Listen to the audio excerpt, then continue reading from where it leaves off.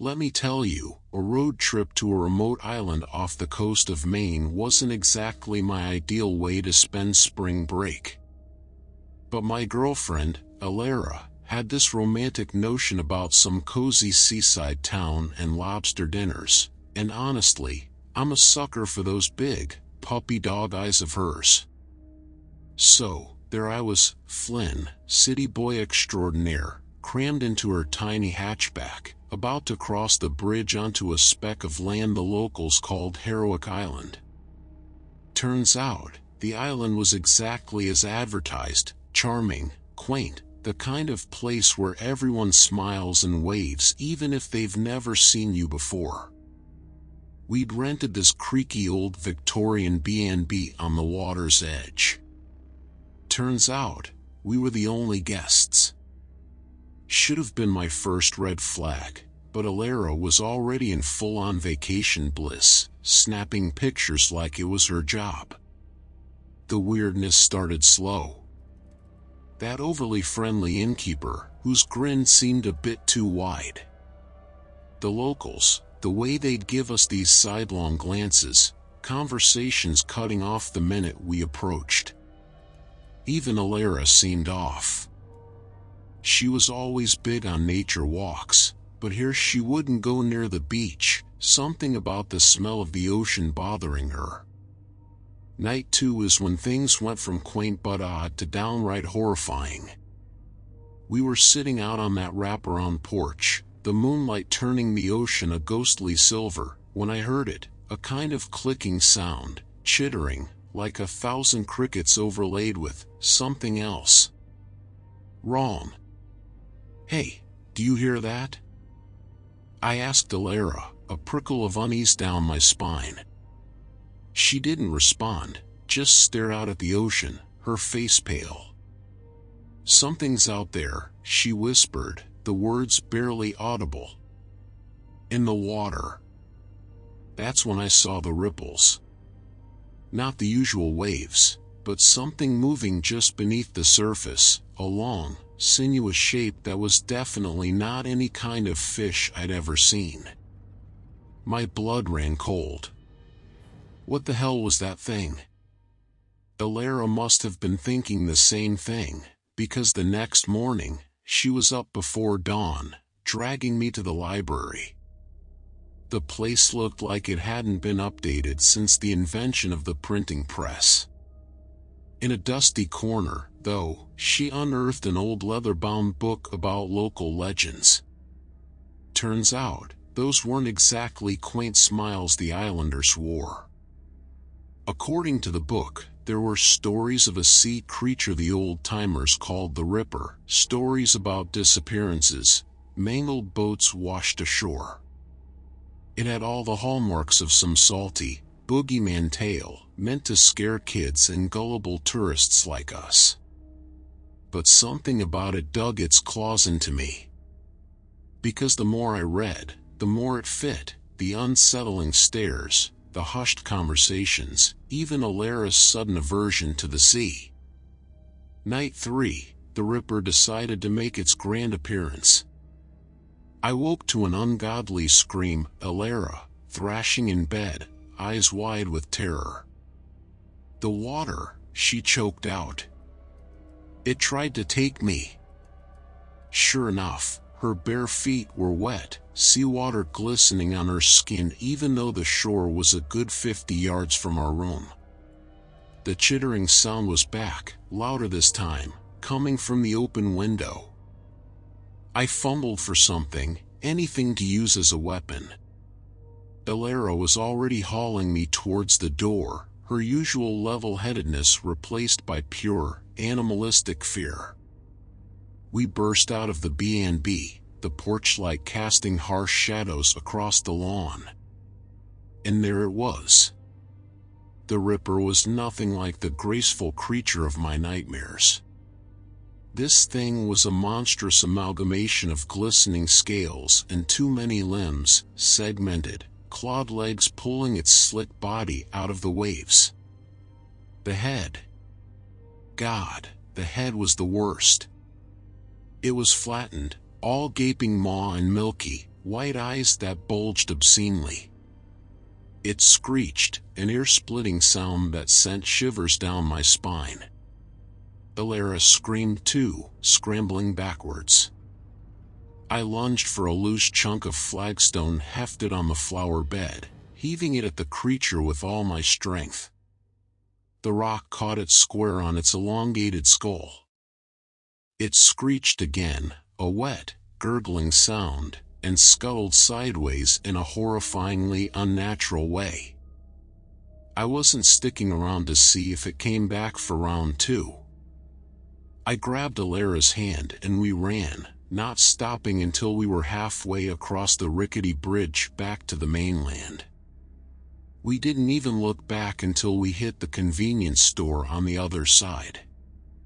Sitting there under the harsh fluorescence, clutching a gas station coffee like a lifeline, Alara finally managed to choke out the rest of the story.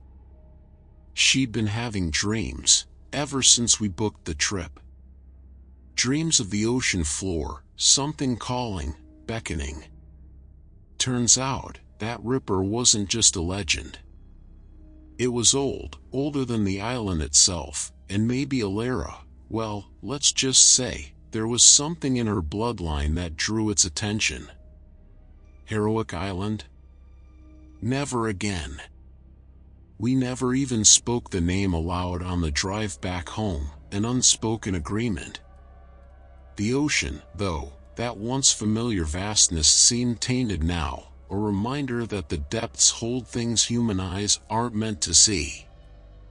As for Alara, let's just say her nature walks now stick to well-maintained park trails, far, far away from any crashing waves. The world shifted around us after Heroic. Alara became withdrawn, the nightmares twisting her sunny disposition into something haunted and fragile. I tried to be the steady rock, but the truth gnawed at me. I'd seen that creature, its inhuman eyes and razor-sharp claws.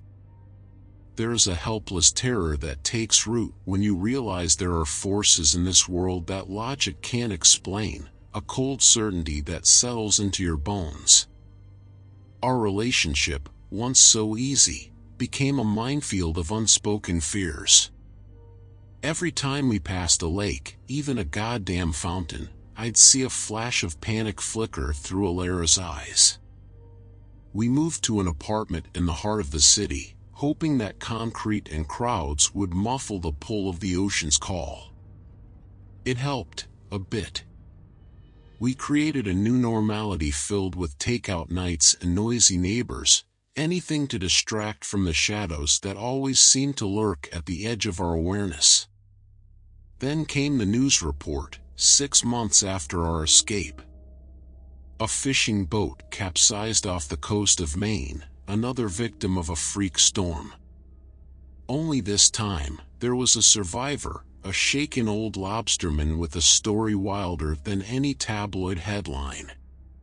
He swore it wasn't a storm that sank the boat, but something monstrous that exploded from the depths, dragging his crewmates beneath the waves.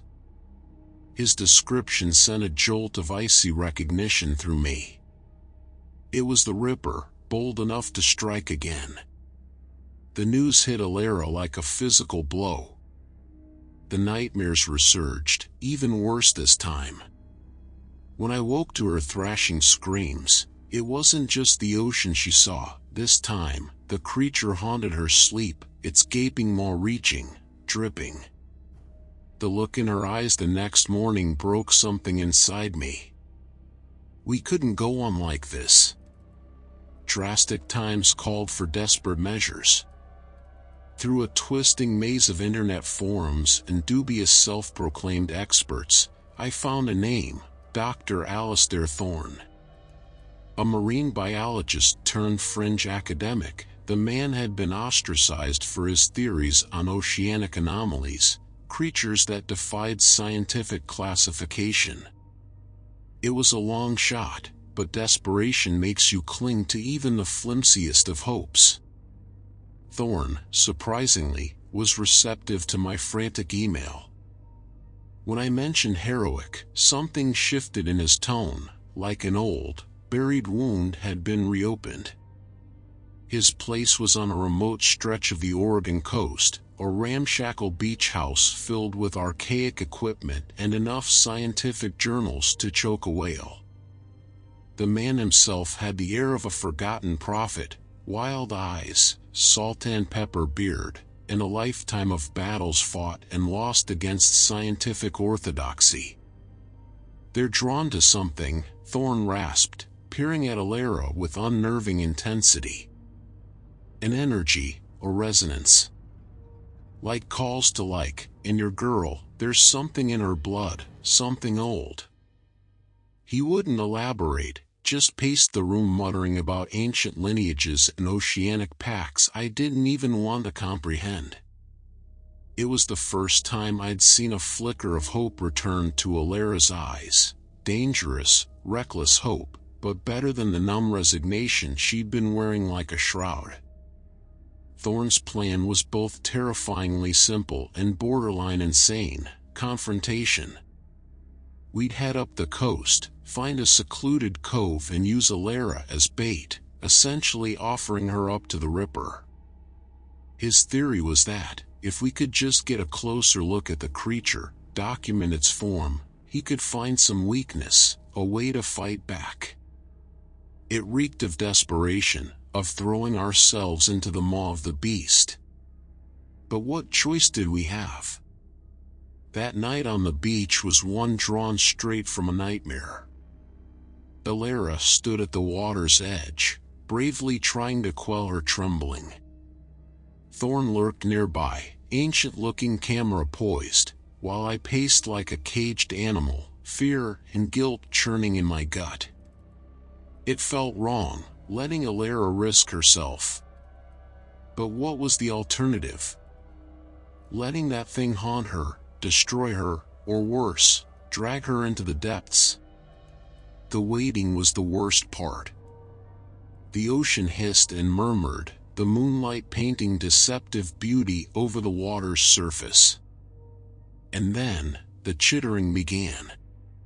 Soft at first, barely perceptible over the waves, then growing louder, closer. Thorne hissed for us to stay still, his knuckles white where he gripped the camera.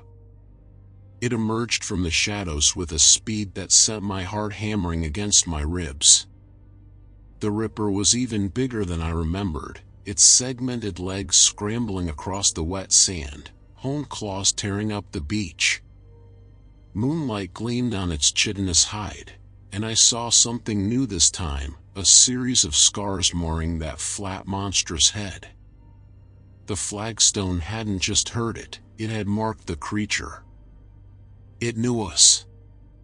That's when Alara screamed. The sound wasn't of fear, but of a determination born from desperation, echoing out as a challenge. With a horrifying lunge, the Ripper was upon her. I charged, driven by blind instinct, but Thorne grabbed my arm, his grip surprisingly strong. "No," he barked. "You'll distract it. We need this." I watched in horror as the Ripper closed in. Alara scrabbled backwards, but the creature was too fast. It snagged her ankle, a vice-like grip that sent her tumbling. She screamed again. But just when it seemed like she'd be dragged under, Alara twisted, reaching into the depths of her own terror and pulling out some buried, ancestral strength. Her hand closed around a jagged rock, and with a final cry, she smashed it against the Ripper's bulging eye. The scream that ripped from the creature then was unlike anything I could have imagined. It screeched and thrashed, the stench of rotting seaweed filling the air. In the chaos, Thorne snapped picture after picture, the camera's flash blinding in the darkness. And then, almost as quickly as it arrived, it retreated back into the waves, leaving behind a trail of phosphorescent blood that glowed eerily in the moonlight. Elara was a trembling, sobbing mess, but alive. Thorn, in contrast, was almost gleeful, muttering about close-ups of the creature's vulnerable points. He practically danced on the sand, his obsession a stark contrast to the horror of what we'd just witnessed. It was the moment I realized Thorn was almost as dangerous as the monster we were hunting. The aftermath is a blur. Thorn disappeared into his research, leaving Elara a shattered shell haunted by the night on the beach. I tried to pick up the pieces, but they kept slipping through my fingers. Her nightmares didn't fade, the phantom scent of salt water never truly left her skin. The woman I loved was fading before my eyes, the shared trauma both binding us and driving us apart. In the end, we couldn't outrun our past. She moved back to her hometown, some small Midwestern place with no major bodies of water in sight. We talk, sometimes, but the light in her eyes is gone. Heroic broke us, in different but equally devastating ways. As for me, I still dream of the ocean sometimes, that vast, hungry expanse. But it's not the call of the waves that wakes me in a cold sweat, it's the chilling, inhuman screech of the Ripper, forever etched into my memory.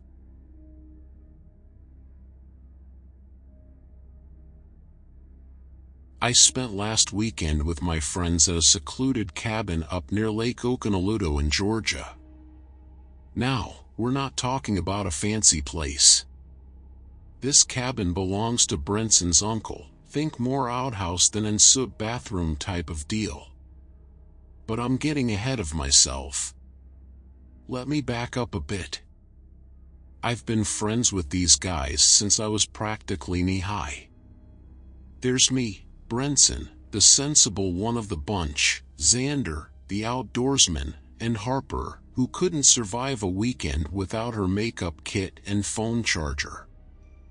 I know, we're a motley crew. This time, the trip idea came about when Brenson's uncle offered the cabin as a birthday present. You see, Brenson's birthday lands smack in the middle of mosquito season, which is about as appealing as a swarm of angry bees. But a free getaway? Yeah, no amount of bug bites was gonna stop us. We packed up Brenson's truck early Friday morning. Me riding shotgun like always, Xander and Harper squeezed in the back. The drive up was the usual mix of terrible singing, off-key harmonizing, and Xander telling one of his long-winded hunting tales. It might sound torturous, but weirdly, I find it kinda comforting. The first sight of the cabin wasn't exactly promising. Peeling paint, a lopsided porch, and that ever-present buzz of hungry mosquitoes, I began to question our collective sanity. But we'd come this far, so we hauled our backpacks out, determined to at least make the best of it. Now, let me tell you, this place was a throwback. Musty smell, creaky floors, and the kind of faded decor that makes you wonder if the 70s ever really left. One thing it did have going for it was the location. The back porch overlooked the lake, and that dense Georgia forest that always has me itching for a campfire and s'mores. First day? It was mostly about getting settled. Brenson and Xander got to work on chopping firewood. Seriously, those two love swinging an axe, while Harper attempted a makeover on the living room and I attempted to locate something resembling a broom to combat the dust bunnies. You get the idea. Domestic bliss it was not. Night fell, and we decided to break out the marshmallows.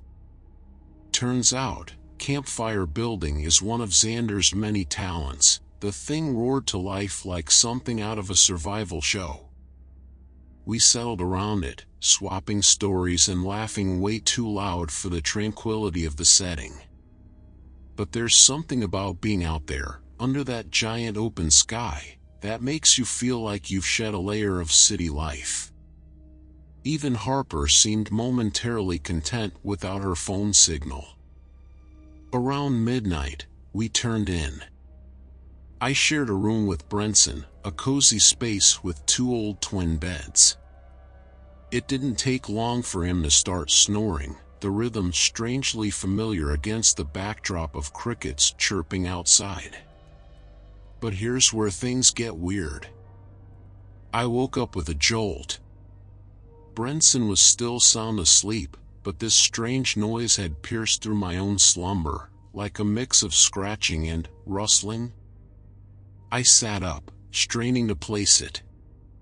It seemed to be coming from the far wall, the same wall as the window that looked out onto the thick woods. "Xander, is that you messing around outside?" I whispered, but there was no answer. The sound was louder now, persistent. I shook Brenson awake, and even with his groggy eyes, he could hear it too. By now, my heart was hammering against my ribs. That noise, it wasn't an animal. It was too sharp, too deliberate. Brenson got up and slowly padded towards the window, me creeping behind him like a scared kid.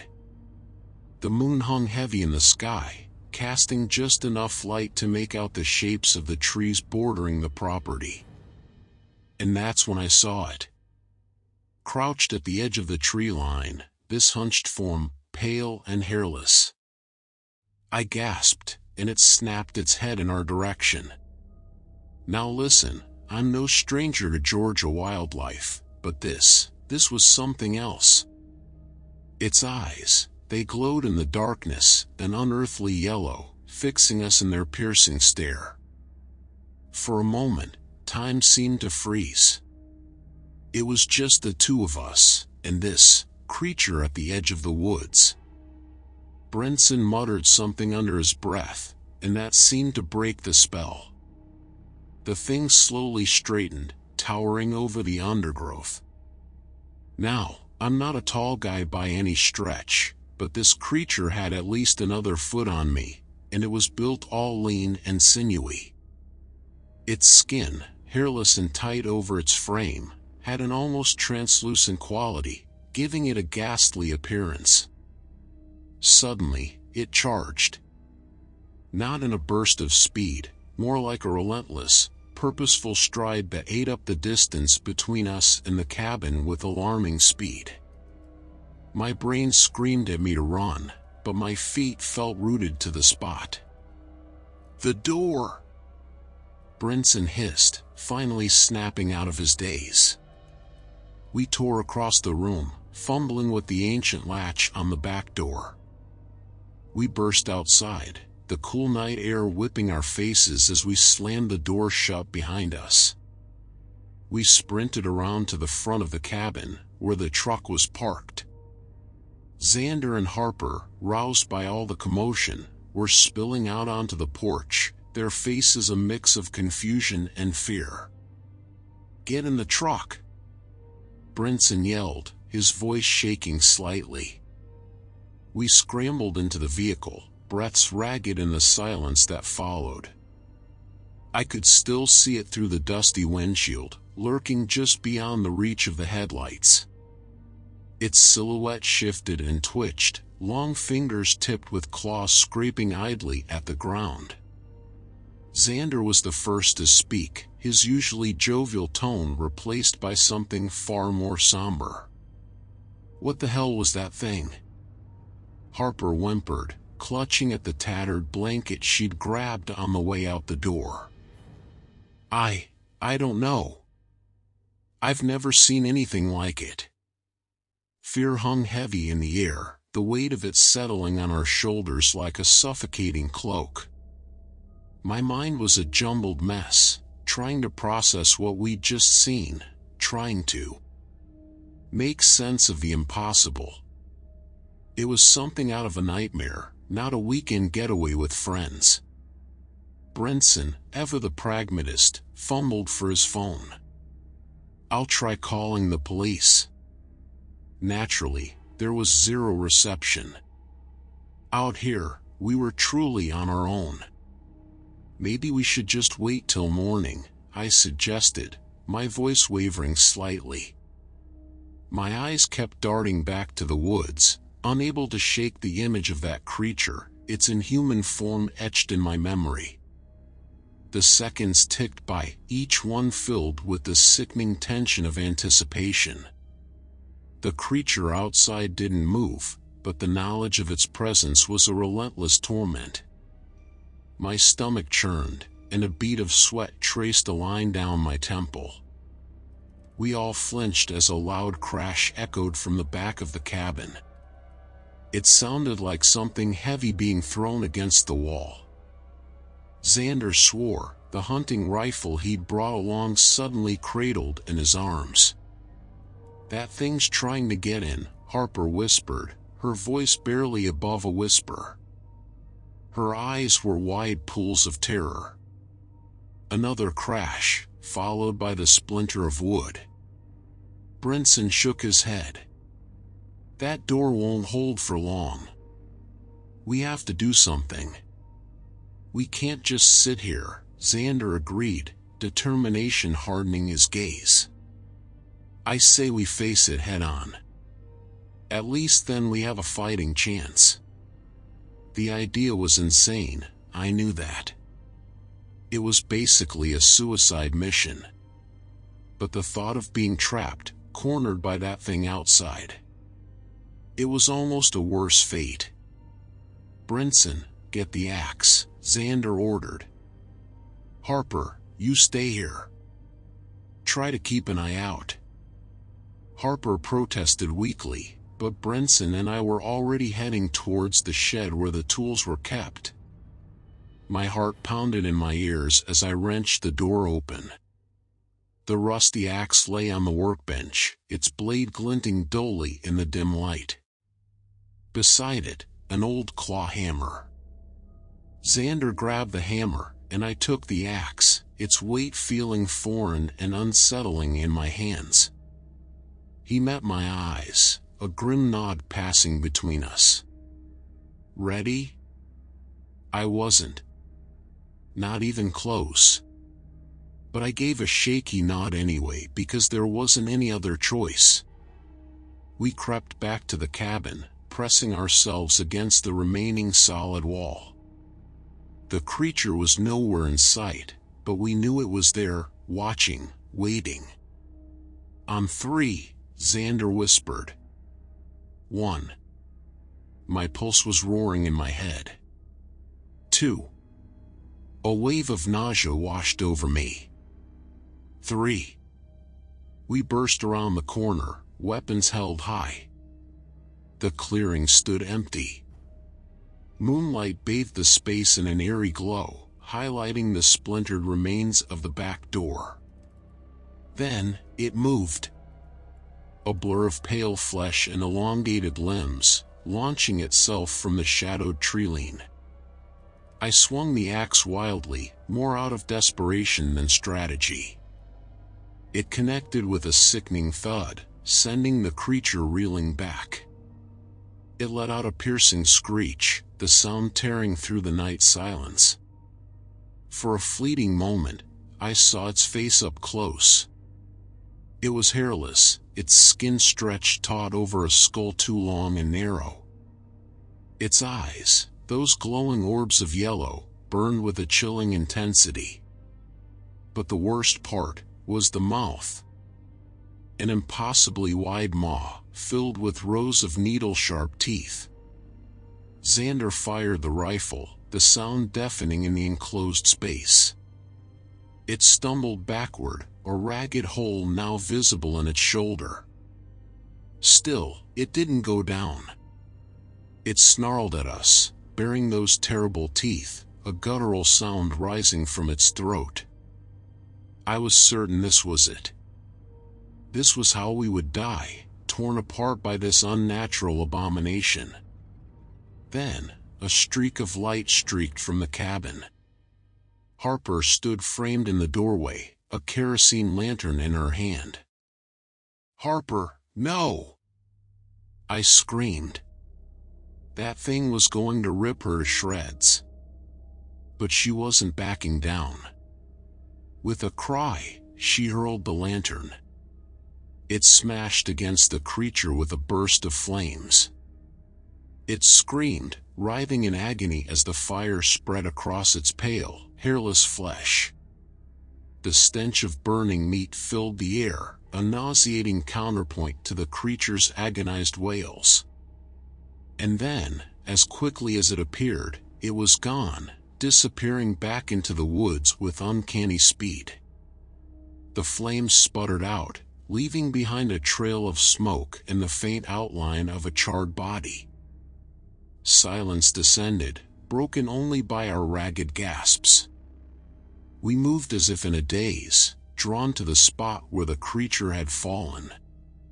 It was gone, leaving no trace but the charred patch on the ground to prove it had been real. Shakily, we made our way back to the cabin. We barricaded what remained of the door, huddling together on the sofa until the first light of dawn crept through the broken window. That morning, we packed in silence, the air thick with unspoken questions. As we loaded into Brenson's truck, I couldn't help but take one last look at the woods. It felt like the trees themselves were holding their breath, harboring a terrible secret. We drove away, the image of that creature seared in our minds. The police report filed later was a jumbled mess, attributing the damage to possible bear activity. I remember Brenson shaking his head, the words bear activity seeming absurd given what we witnessed. Nobody believed us, of course. It's been a few weeks since that night, and life has returned to some semblance of normalcy. We go to work, hang out, try to put it all behind us. But it's not that easy. I see that creature every time I close my eyes. It's in human form, those burning eyes. Xander's become withdrawn, jumpy at the slightest sound. Harper barely talks about it at all. Sometimes I wonder if it was all some hallucination, a shared nightmare brought on by campfire stories and the isolation. But then I remember the smell, that sickening burnt meat smell, and I know, deep down, it was horrifically real. The thing in the woods is still out there, and the chilling truth is, we may never truly be safe.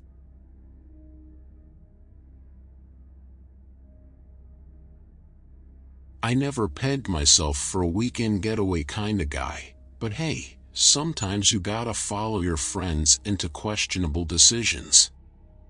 This time it was a cabin trip.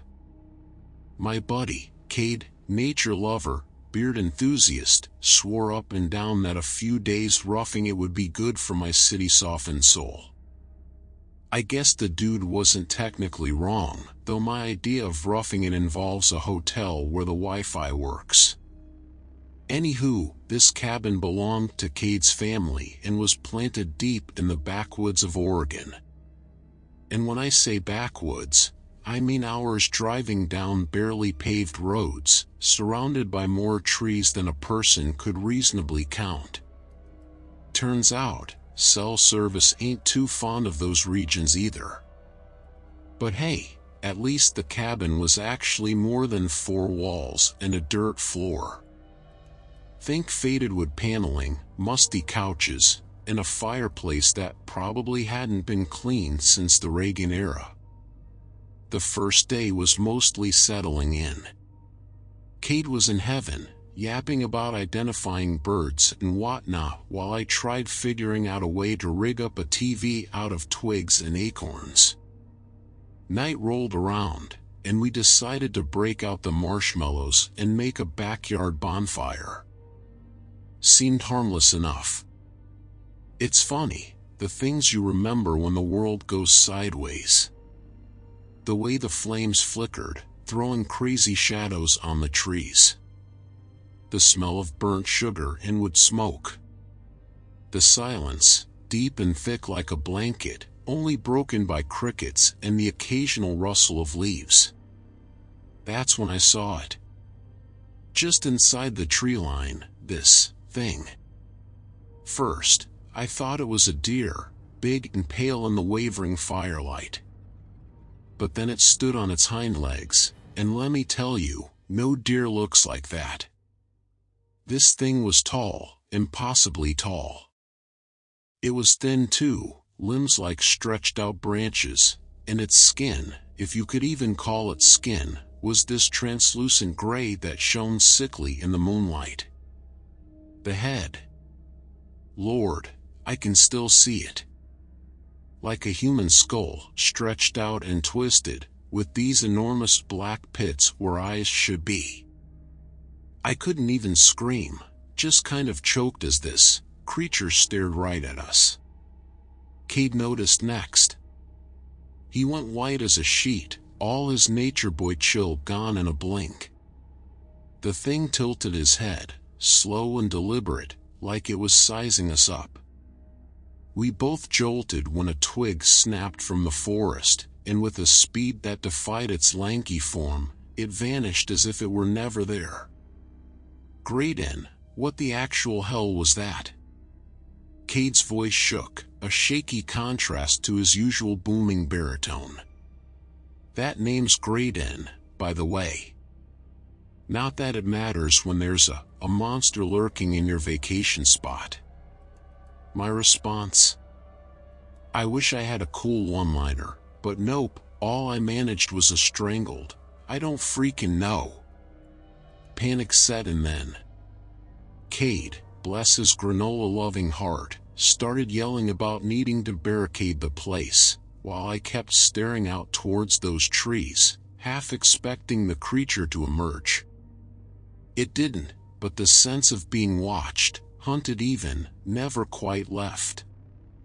We ended up huddled on the ratty living room floor with axes, axes, we found in the musty shed. The rest of the night was mostly adrenaline and whispered, panicked arguments about what to do. Should we try to break for it at sunrise? Hide and hope it somehow forgot about us? Honestly, both plans sounded pretty suicidal. Morning came, and as much as I hate admitting it, the sunshine and chirping birds brought a tiny shred of hope. Maybe it was all a messed up dream, some kind of weird forest mirage. Gathering our stuff, we crept towards Cade's ancient truck. That's when the screaming started. It tore through the woods, high-pitched, full of terror, and abruptly cut off. Cade and I exchanged a look, the color draining from our faces. Whatever that was, it wasn't alone. The truck, go! I yelled, already sprinting. We stumbled in, hands fumbling with keys and sweaty palms slipping on the steering wheel. With the roar of the engine, Cade hit the gas. We bounced along that dirt path, branches whipping at the windows. All I could focus on was the rearview mirror, the growing certainty that those woods held something worse than any nightmare. Just as it felt like we might actually escape, we heard it. A slam against the truck bed and then a scrabbling, clawing sound. It was on the roof. Cade was swerving the truck like a madman, trying to shake it off, but with every jerk and jolt, the scratching got closer. Then, the window shattered. Glass sprayed everywhere. I saw it then, a long, skeletal arm, tipped with claws reaching in through the broken glass. It slashed wildly, cutting Cade's shoulder. He yelped, momentarily losing control. The truck veered off the path, crashing sideways into a stand of trees. The impact sent me flying, everything twisting into a whirlwind of pain and noise. My head smacked against the dashboard, and for a blissful moment, everything went black. When I came to, it was to the world upside down. Cade was hanging limp from his seatbelt, blood splattered across his flannel shirt. Groaning, I tried to move, but a wave of nausea washed over me. Every inch of me felt like it had been through a meat grinder. Outside, the scratching had resumed, that incessant clawing at the twisted metal. My foggy brain finally caught up. That thing was still out there, and we were sitting ducks. Adrenaline kicked in, masking some of the pain. Reaching for the door handle proved an agonizing feat, like my arm was full of broken glass. Stumbling out into the sunlight, my legs barely held me. That creature wasted no time. Slithering out of the wreckage, it was even more horrifying up close. Its movements were jerky, unnatural, like its bones were barely held together. Its face, if you could call it that, was locked in this grotesque rictus, revealing rows of needle-like teeth. I fumbled for something, anything to use as a weapon, finding only a broken tree branch. Lame, I know, but it was all I had. The creature stalked towards me, its head swiveling slightly, those empty black eyes boring into mine. Then, from behind, came a scream. A female scream. My blood ran cold. Another one? Or, "Help! Over here!" The voice was coming from further in the woods. Hope, desperate and irrational, sparked in my chest. There was someone else out there, someone who might actually have a real weapon. "Cade!" I yelled, the word catching in my throat. "Stay there!" I didn't wait for a response.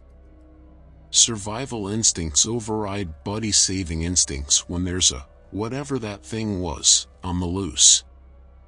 I ran, blindly, branches whipping my face. I followed the shouts, dodging trees and tripping over roots.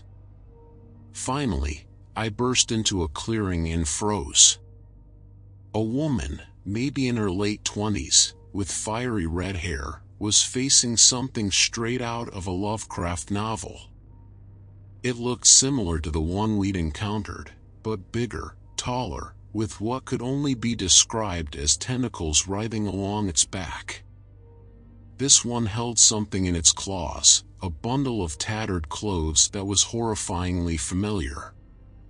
Cade's flannel shirt. No words were needed. Everything clicked into awful place. Cade was gone. This thing, it wasn't just hunting, it was collecting. My mind rebelled against the thought. Fueled by anger and grief, I roared and charged, swinging that flimsy branch with everything I had. It probably did nothing more than annoy the creature, but it got its attention. It whipped around, those tentacles lashing out like snakes. One clipped my leg, sending me sprawling to the ground. The woman was suddenly beside me, hauling me up with surprising strength. "This way," she yelled, already running. I scrambled behind her, the adrenaline numbing the pain in my battered body. We sprinted deeper into the woods, the sound of the creature crashing through the underbrush growing closer, its screeches echoing through the trees. We ran until we couldn't run anymore, collapsing against a moss-covered rock. Gasping for breath, I turned to the woman. She met my eyes, exhaustion etched on her dirt-streaked face. "I'm Sasha," she rasped, extending a hand. I saw the crash. "Graydon," I replied, my voice barely above a whisper.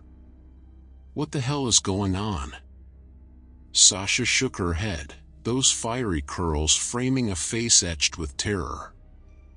"I've been tracking those things for weeks. We thought there was only one."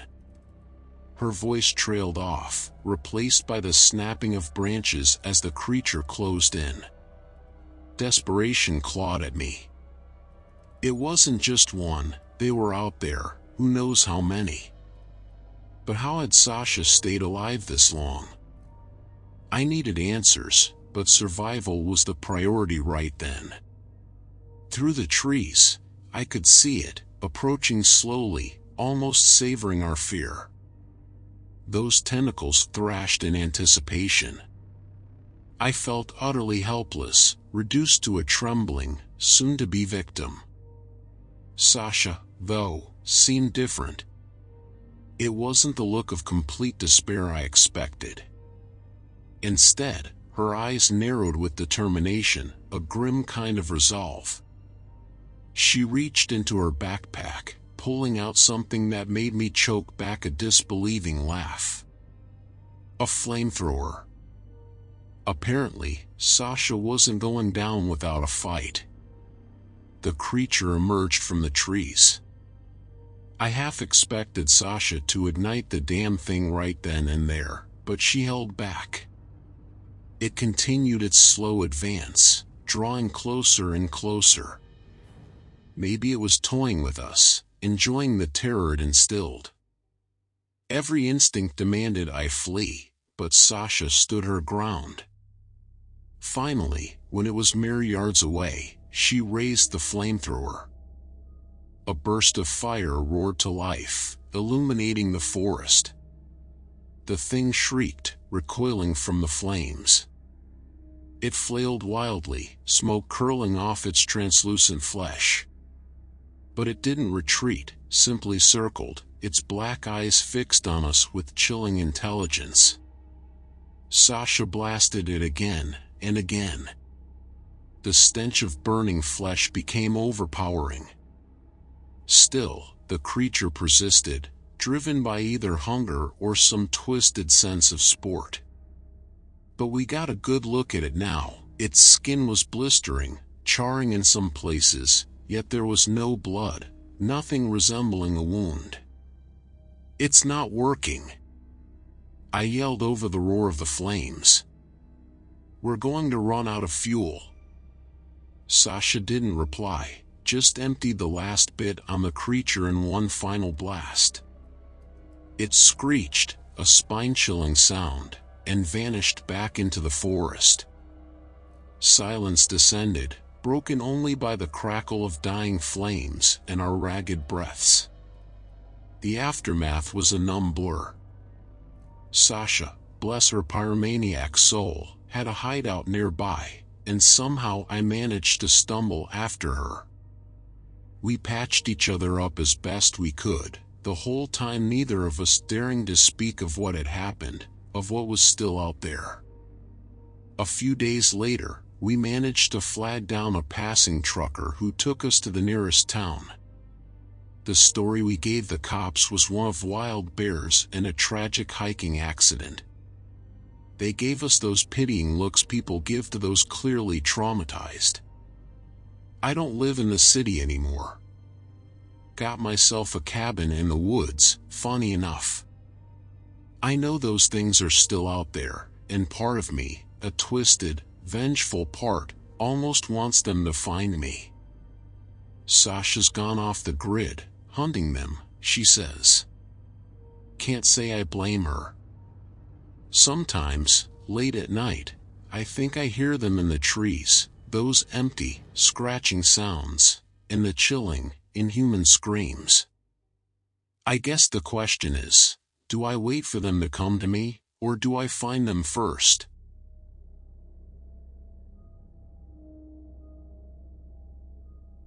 Okay, I get that heading out to your buddy's secluded lake house for a weekend of fishing and beer sounds pretty wholesome.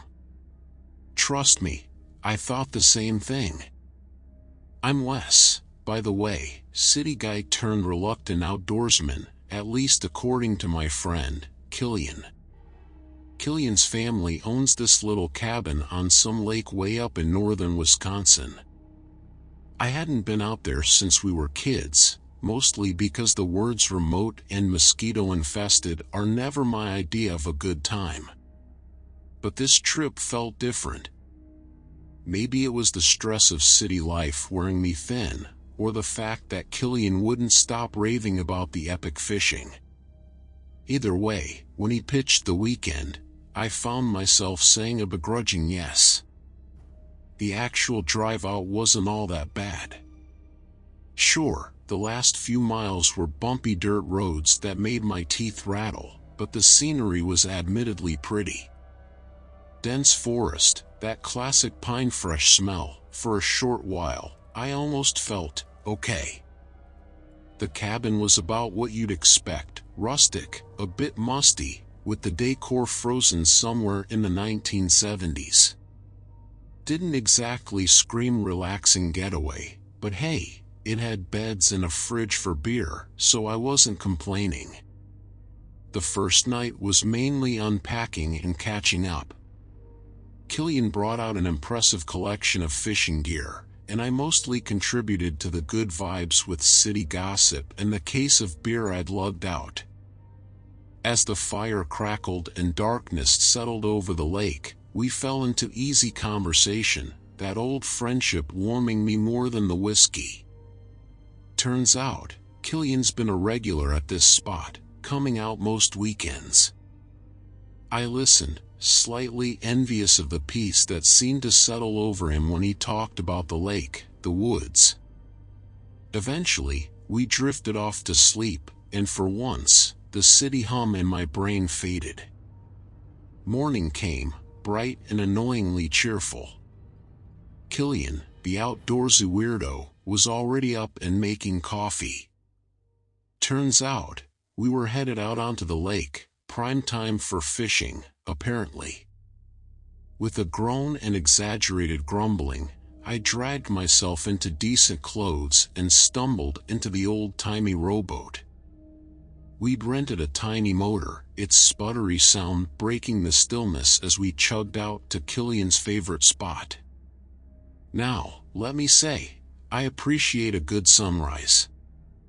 But fishing? Not so much.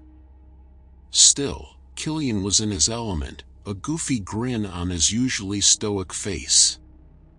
I sat back, can of beer sweating in my hand, and begrudgingly admired the view. The lake was like glass, reflecting the morning light in a way that was almost distractingly beautiful. There's a serenity that comes with being surrounded by nothing but nature, I'll give it that. Then came the ripple. It started small, barely noticeable against the smooth surface. Big fish, Killian muttered, that predator gleam in his eye. But this wasn't a fish. Slowly, a shape began to emerge from the depths of the lake. It was long, sinuous, breaking the waterline in a series of smooth humps. I felt a chill run down my spine. What the hell is that? My whisper felt loud in the sudden stillness. Killian's gaze was fixated on the shape. I don't know, he finally responded, his voice tight. The creature, because that's what it was, glided lazily towards the boat. I could make out scales now, iridescent green and blue shimmering in the sunlight, utterly alien. The head, if you could call it that, was flat, broad, with a wide, lipless mouth that curved in a grotesque parody of a smile. It had no eyes that I could see, just two small indentations where eyes might once have been. Terror clamped my throat shut. We watched, petrified, as this aquatic nightmare circled our tiny boat, its smooth movements creating ripples that sent shivers through the thin hull. My heart hammered against my ribs, my mouth dry as parchment. Suddenly, the creature lashed out. It slammed against the side of the boat, knocking Killian right off his perch. He let out a startled yell as he hit the icy water, disappearing beneath the surface. I scrambled to reach him, ignoring the rocking boat, but he surfaced on his own, gasping for air. He managed to haul himself back in, soaked and shivering, eyes wide with a terror that mirrored my own. The creature was gone, vanished back into the depths as silently as it had appeared. We didn't speak, just grabbed the oars and rowed for shore with desperate strokes. My mind raced, stuck in a loop between what we saw and the very real fact that Killian almost ended up lake monster food. Back at the cabin, we just sat there, shaking. Eventually, we forced down shots of whiskey, the burn a welcome distraction. Killian was the first to break the silence. "We can't tell anyone," he said, voice ragged. "They'll think we're crazy." I nodded miserably. He was right. Who the hell would believe a story about some Lovecraft-inspired lake serpent? The rest of the day was numb. We packed in forced silence, Killian's usual enthusiasm for the woods conspicuously absent. The drive back was a tense blur, the only sound in the car the rattle of my increasingly unsteady nerves. The city seemed jarringly loud after the quiet of the woods. My apartment felt cramped, stifling. That night, nightmares plagued my sleep, images of that toothy grin, the glint of those alien scales beneath the water. Every creak of my apartment floor sounded like the rustle of those inhuman coils sliding through the depths. Killian called once, twice. I couldn't bring myself to answer. The days blurred together. I went through the motions: work, eat, sleep, repeat. Sleep was the worst, my traitorous mind conjuring that lake, that creature, over and over again. I found myself checking the news constantly, half expecting reports of missing fishermen, unexplained accidents, anything to validate what we'd seen. Nothing. Weeks passed. I started losing track of days. Killian hadn't called again. Logically, I knew a weekend encounter, no matter how horrifying, shouldn't derail my entire life. But logic doesn't do much when your sanity is fraying at the edges. A desperate kind of restlessness took hold. I needed answers, or hell, at least someone else to confirm I wasn't completely losing my mind. On a sleepless Friday night, an idea struck me, the kind of idea that feels simultaneously brilliant and completely unhinged. The internet. Surely, I couldn't be the only one to see something unexplainable out in the boonies. I spent hours scouring forums, digging through old news reports, desperately looking for something, anything that resembled my experience. And I found it. A message board dedicated to cryptids and odd sightings. One thread, posted 3 years ago, made the blood freeze in my veins. Title: The Watcher in the Lake. The author described a fishing trip to a remote Wisconsin lake, an encounter with a long, snake-like creature with eerily similar features to what Killian and I had witnessed. There were a few skeptical responses, a couple of excited Me Too's. I felt a twisted surge of relief. I wasn't alone. I sent the thread's creator a message, my fingers trembling over the keyboard. The reply came the next day. The guy's name was Devin. Turns out, he lived in a town just a couple of hours from Killian's lake house. He'd been obsessed with finding that damn thing ever since his encounter, driving out to the lake almost every weekend, staking it out. We traded stories, comparing details. Every match, every chilling confirmation, was both horrifying and a grim sort of comfort.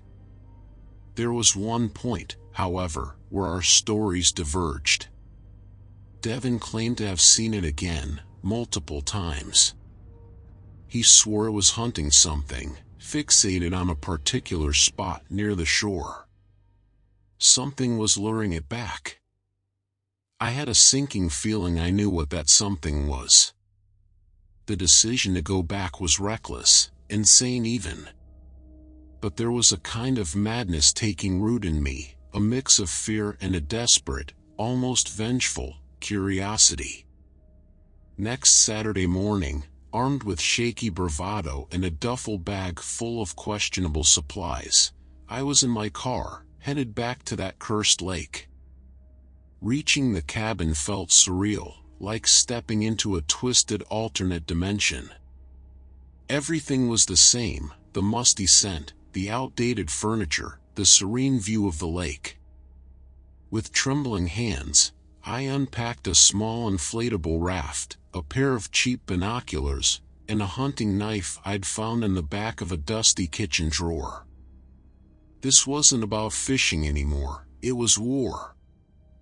The plan was simple and stupid: find a vantage point, watch, wait. Settle the churning questions, even if the answers were monstrous. I found my spot, a rocky outcropping with a decent view of the stretch of water Devon had described. With a heart beating painfully loud in my ears, I settled in.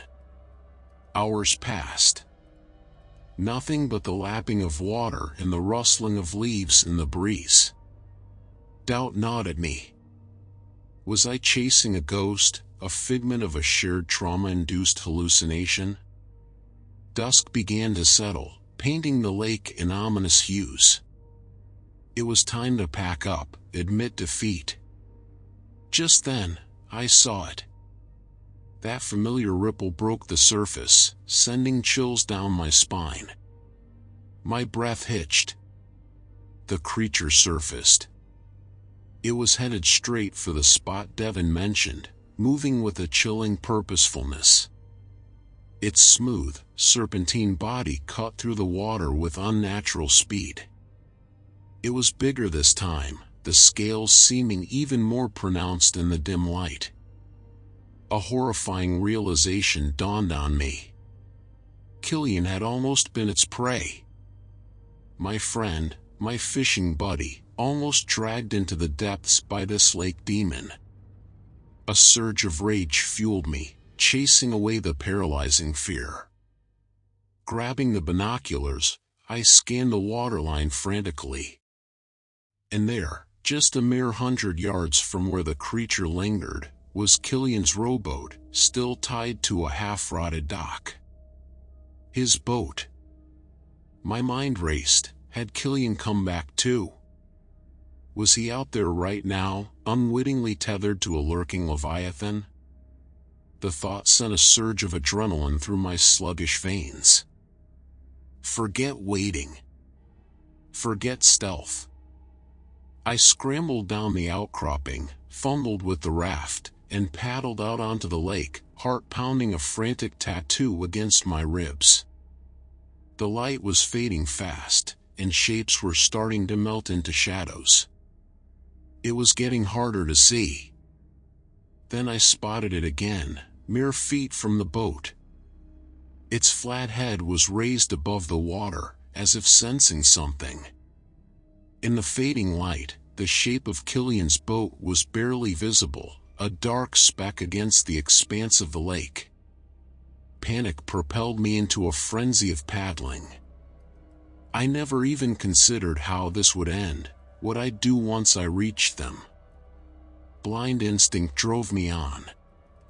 But it seems my reckless charge was not entirely unnoticed. The creature turned its head, and even in the twilight, I could sense those empty pits fixating on me. Then, with a speed that sent a wave of icy despair crashing over me, it moved. The force of the impact flipped the raft, sending me tumbling into the frigid depths. Even as I struggled back to the surface, gasping, the creature was already on the move again. I watched in horror as it rammed against the side of Killian's boat, wood splintering under the onslaught. The aftermath is a whirl of screams, both mine and I suspect, Killian's, splashes, and the relentless thrashing of that enormous, serpentine body. Then, suddenly, blessedly, it was gone, disappearing beneath the waves as quickly as it had appeared.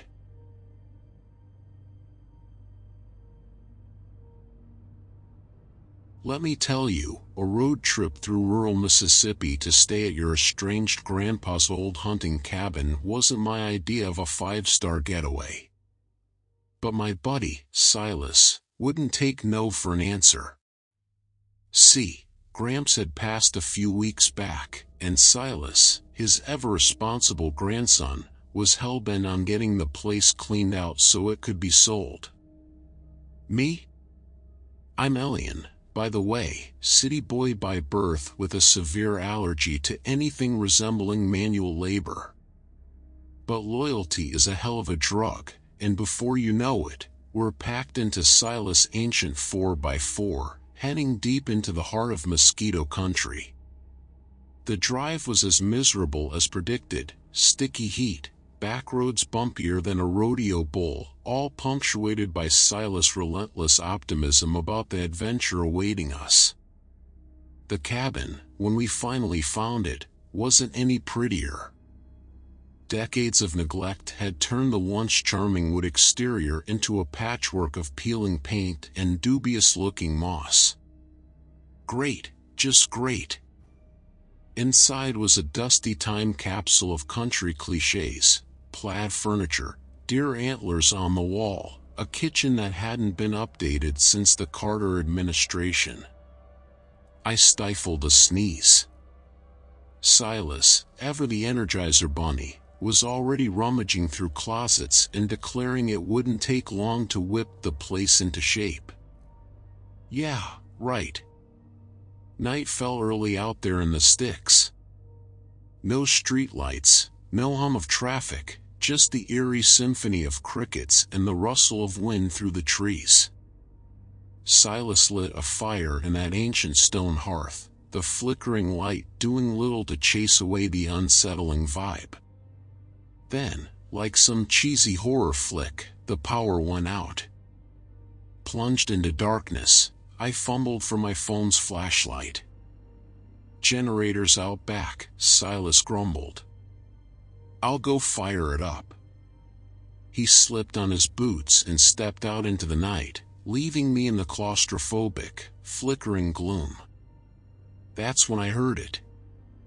A splash, out beyond the porch.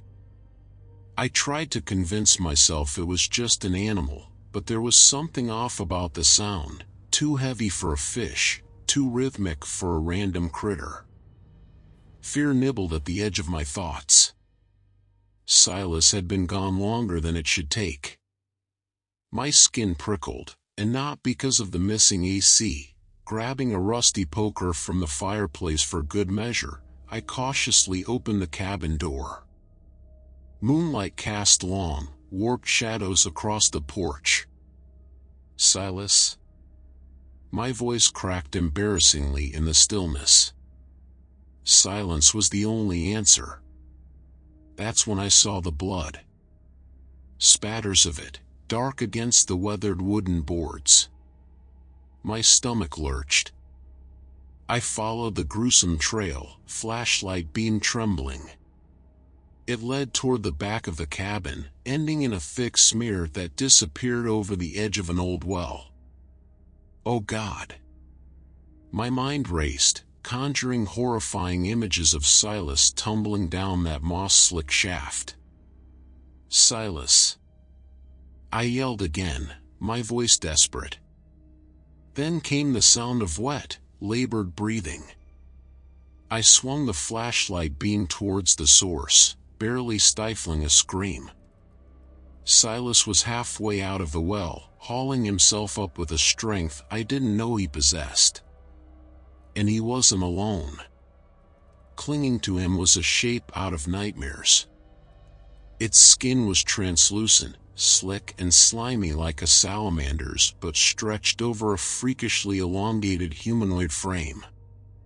The head, dear Lord, the head was flat, eyeless, with a wide slit of a mouth that curled in a predatory grin.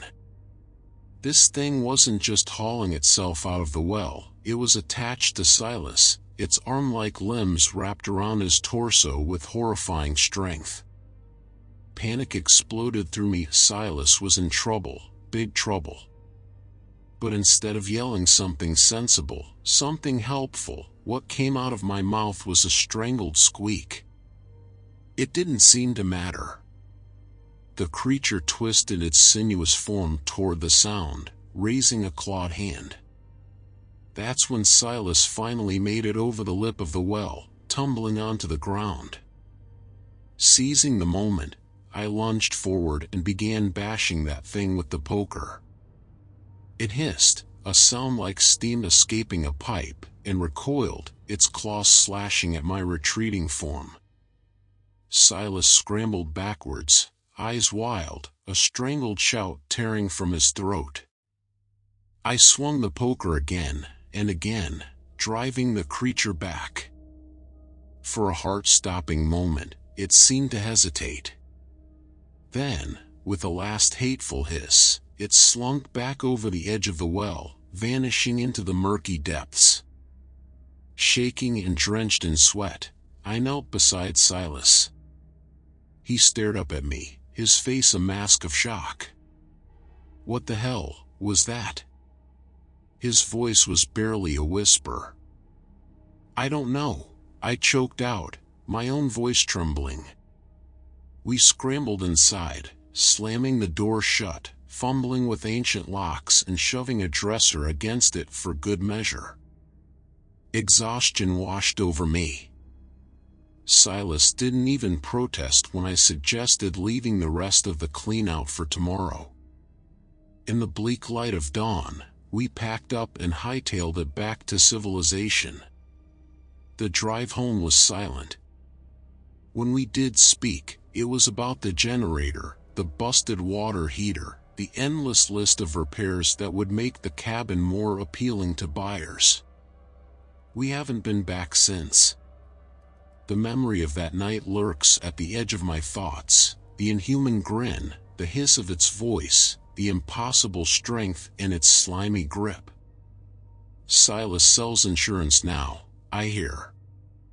Me? I'll stick to apartment living, thanks.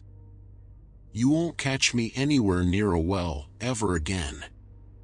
We tried to move on.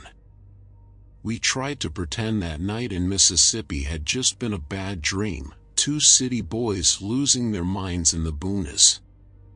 But the problem with monsters is that they don't disappear just because you choose to ignore them. Turns out, when you have a close encounter with a translucent, well-dwelling abomination, it leaves a mark. The weeks after our escape turned into a living nightmare.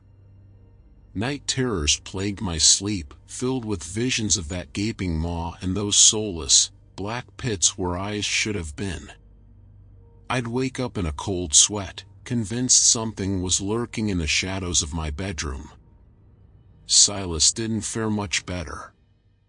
He became withdrawn, jumpy, the perpetual smile that used to be plastered to his face replaced with a haunted frown. We couldn't even bring ourselves to talk about it. Every conversation felt loaded, the unspoken question of what we'd seen hanging in the air. And, in the back of both our minds, a chilling question was simmering. Was it truly over? Had the creature retreated back to its well, or was it something that could follow us back into our normal lives? The first sign that our fears were justified came with the news report. A fisherman had gone missing near a lake just 2 counties north of where Gramps' cabin stood. His boat was found overturned, his body never recovered. The news painted it as a tragic accident, but Silas and I exchanged a grim look. We knew better. Fear shifted to a bitter resolve settling down in my gut. Whatever this thing was, it wasn't going to disappear on its own. We had to do something, even if we sounded like lunatics to the rest of the world. Silas, bless him, seemed to be on the same page. Research became our obsession. We spent nights poring over the internet, digging into obscure local folklore and reports of unexplained disappearances. The more we found, the more nauseating the picture became. Similar stories stretched back decades, not just in Mississippi, but other states, other countries. Always near water, always a missing body, and always a lingering sense of something unnatural just beneath the surface. Finally, we found something concrete. An old manuscript, digitized on a dark corner of the web, described a creature akin to an aquatic demon, drawn to isolated places, luring its victims into the depths. It matched eerily well with what we'd seen. Silas, ever the practical one, immediately started collecting supplies. Silver-based weaponry, lore seemed to agree the creature had an aversion to the stuff, diving equipment, waterproof flashlights, you name it, he found it with an intensity that bordered on obsession. Then came the hardest part, the return. We packed up his truck once more, this time with less hesitation and a whole lot more firepower. The drive back to that godforsaken cabin was tense, filled with a grim determination that barely masked the gnawing terror in our stomachs. As we neared that familiar patch of woods, a new fear reared its ugly head. What if it was gone? What if we'd geared up in vain, if all our frantic preparations had been for nothing? We approached the well cautiously. I gripped a silver-tipped harpoon, its weight barely reassuring in my trembling hands. Silas hefted a hunting rifle, his gaze laser-focused on the murky waters. Peering over the edge, my heart sank. Nothing. Not even a ripple disturbed the inky blackness. Hours passed as we kept vigil. Doubt gnawed at me. Maybe it had moved on, maybe we were chasing shadows after all. That's when I saw it. A subtle shift in the water, a barely perceptible swirl deep below the surface. Then, the creature emerged. Slow, sinuous, it rose from the depths until that grotesque, eyeless head broke the surface. It seemed to recognize us. With a gurgle that sent goosebumps down my spine, it lifted a clawed hand, pointing straight at us. Hatred burned in the empty sockets where its eyes should have been. We opened fire. The sound of the rifle cracked through the still air as silver bullets ripped through the water. It thrashed wildly, screeching in inhuman rage as the bullets tore into its slimy flesh. The thrashing intensified, and suddenly, it lurched upwards. I barely had time to register its horrifying speed before it was upon us, its clawed hand tearing through the moss-covered stone of the well. Silas screamed as he was dragged toward the opening, the creature's impossible strength overpowering his frantic struggles. In a split second of clarity, I lunged forward. The butt of the rifle connected with the creature's flat skull, and for one blessed moment, its grip slackened. With a surge of strength I didn't know I possessed, I pulled Silas back from the edge. It screeched in fury, but its moment had passed. Wounded, it started sinking again, its hateful gaze burning into ours even as it disappeared back into the darkness. Shaking, soaked in stinking well water, Silas and I clung to each other. We'd won the battle, at least for now. But the aftermath was a bleak wasteland. The creature still lurked out there. It knew us now. The thing we feared most had a face to go with the terror. Silas and I never went back to that cabin. The place was sold, the proceeds barely enough to cover the cost of therapy.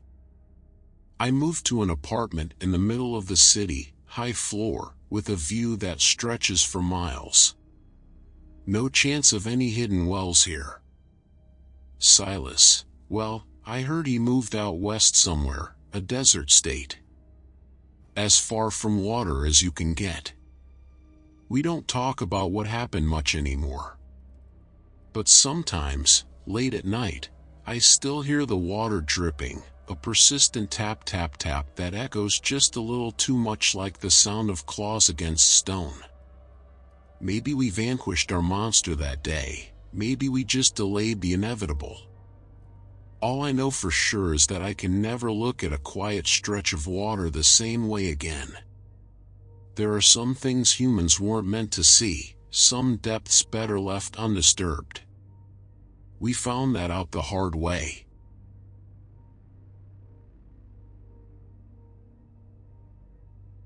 Let's face it, my buddy Cale's always been the impulsive type. When he called out of the blue, raving about a sweet summer gig restoring old cabins in rural Oregon, I should have hung up right then.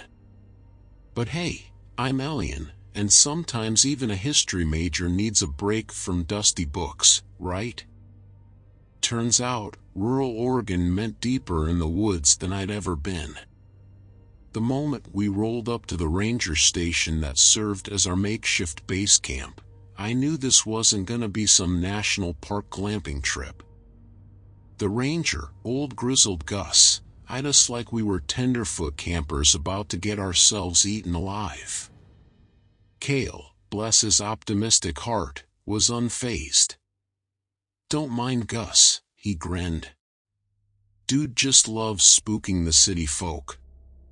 2 days later, knee-deep in fixing up a mossy old cabin straight out of some Grimm's fairy tale, that didn't seem so funny anymore. There was an oddness in the air, a stillness that felt heavy. Even the birdsong had gone quiet. "Think we're being watched?"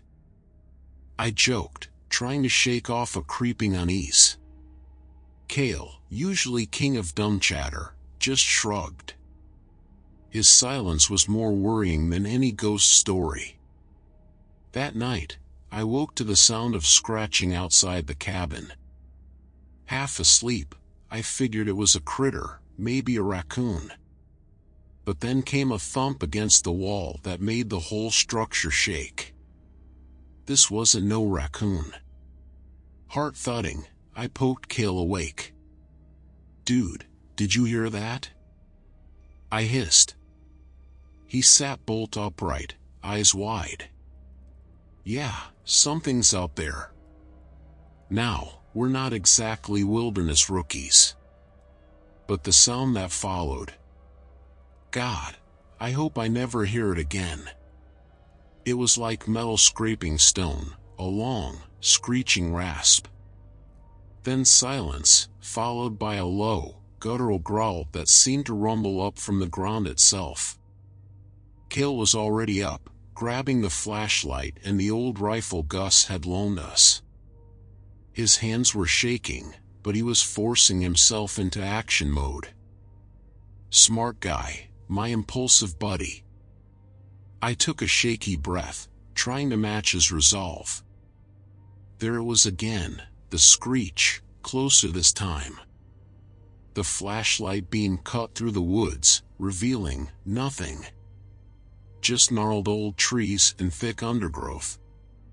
For a moment, I thought we were imagining things. Then, the smell hit. It was like nothing I'd ever encountered, musky and rank with a hint of rot, like opening an ancient tomb. "Let's get back inside," Cale whispered, voice tight. No argument from me. We barricaded the door with everything we could find. The rest of the night was just waiting. Every creak, every rustle of leaves outside had us jumping, rifle at the ready. Gus had warned us about cougars, but this felt different. Predatory, yes, but with a chilling intelligence behind the growls. Dawn brought a blessed respite, but the feeling of dread lingered. We radioed Gus. Static, nothing but static. Our only link to civilization, gone. I tried to convince myself it was equipment failure, but a sinking feeling told me different. "We can't stay here," Cale finally said, his voice grim. "Whatever that thing is, it's playing with us." Packing was a blur. Every part of me screamed to run, not look back. Just as we were about to bolt, I saw it. A flash of movement between the trees, too big to be any animal I recognized. And in that split second, I glimpsed something even more terrifying, a hunched shape, twisted and elongated, with a muzzle stretched into something wrong. It was gone as quickly as it appeared, leaving me reeling. Did you see that?" I stammered. Cale's face was pale as he nodded. "Not natural," he said. "Something else." We ran till our lungs burned, stopping only when we stumbled onto a logging road at dusk. I collapsed, gasping for breath.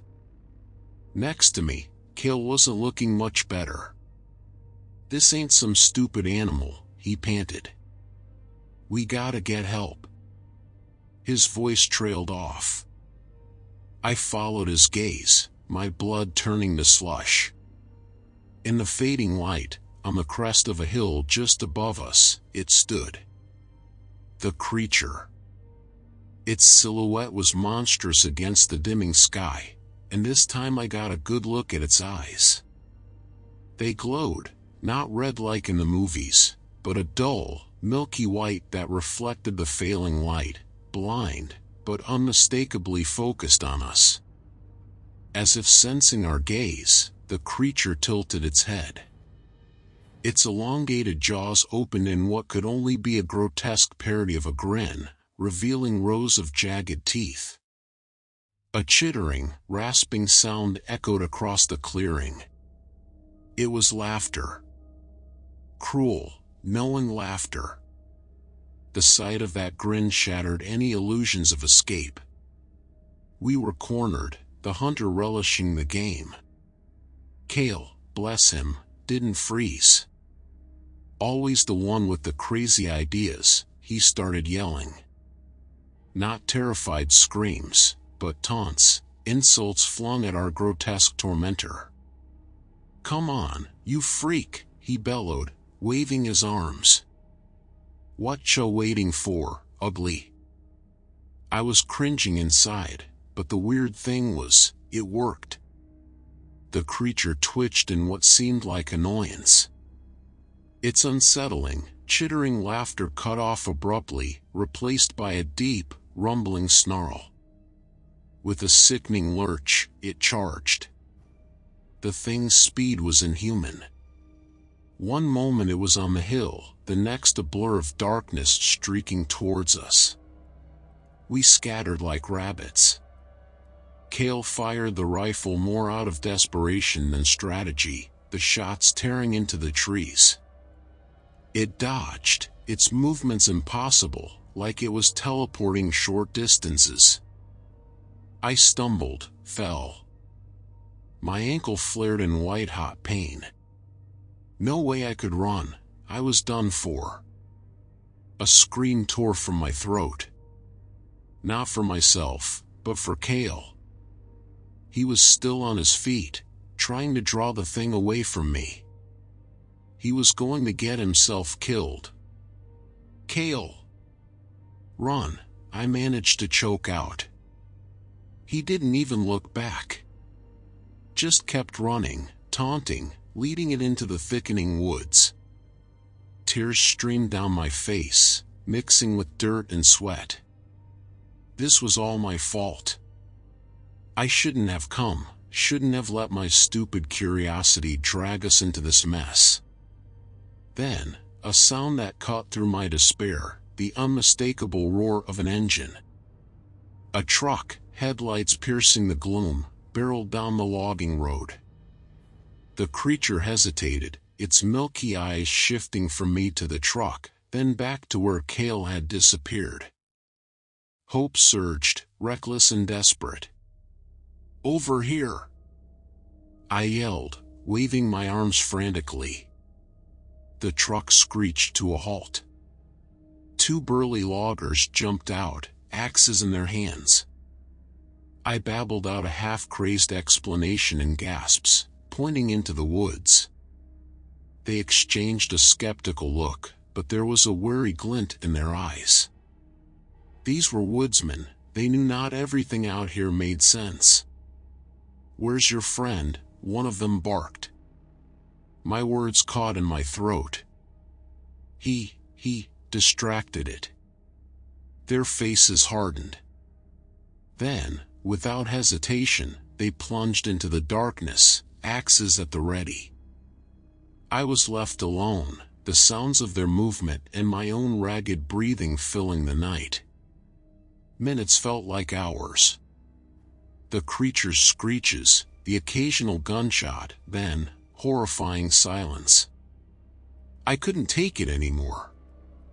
Ignoring my throbbing ankle, I limped, crawled, dragged myself towards the sound. The scene that met me was something out of a nightmare. Moonlight filtered through the trees, casting long, grotesque shadows. The clearing was torn up, branches snapped, the earth churned. Amidst the chaos, Cale lay crumpled against a fallen tree. One of the loggers was knelt beside him. "Is he?" I couldn't even finish the question. The logger shook his head, his face grim. "He ain't gonna make it. That critter." He trailed off, cursing under his breath. I crawled over to Cale, my vision blurring with tears. He was barely recognizable, his clothes shredded, his body a canvas of gashes. But he opened his eyes, a flicker of my old friend still there. Did we get it?" he rasped. His voice was a fading whisper. One of the loggers stepped forward. "It got away, son. Clean away. Never seen nothing like it." Cale closed his eyes. A smile, faint and bittersweet, touched his battered lips. "Then, we won, huh? Bought you some time." In that moment, Cale, my impulsive, big-hearted buddy, was braver than I could ever hope to be. His last breath rattled out, and then he was still. The brave, cocky grin was frozen on his face, like a final mockery of the horror that had taken him. Help arrived at dawn, park rangers, summoned by the surviving logger. There were questions, official reports, hushed whispers about wild animal attacks and freak accidents. I sat through it all, numb, mechanically answering their questions, my eyes fixed on Cale's body strapped to a stretcher. Nobody believed the truth, of course. Too fantastical, too damn weird. But they didn't have to. I knew. In every single night of my life since, I've seen those milky eyes in the darkness just before sleep, heard that raspy, chittering laugh echoing on the wind. The aftermath is me living, but not really. I went back to college, finished my degree like a robot. Got a job, an apartment, all the trappings of a normal life. But nights are hell. City lights, locked doors, none of it keeps the fear at bay. I see that shape in every shadow, smell that rotting musk in the breeze after a rain. Some part of me wants revenge. Wants to hunt down whatever it is, make it pay. But mostly, I'm just terrified. Terrified of what else is lurking out there in the dark, and terrified that it already knows where to find me. Sometimes, I think Cale got the better deal. At least he went down fighting.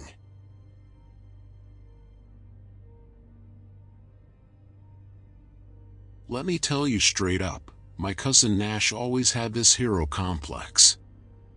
When he announced he was volunteering to help out in the aftermath of Hurricane Maisie down in Louisiana, well, we all kinda rolled our eyes, but weren't surprised. Figured he'd get it out of his system with a few weeks of clearing debris and handing out soup, then come back full of feel-good stories.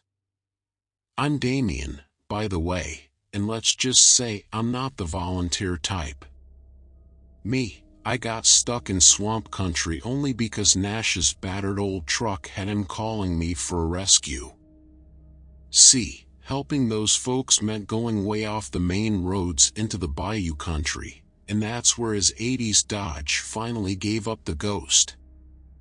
The place he conked out was about as far from civilization as you can get, a few half-ruined houses overlooking a sluggish river that seemed more mud than water.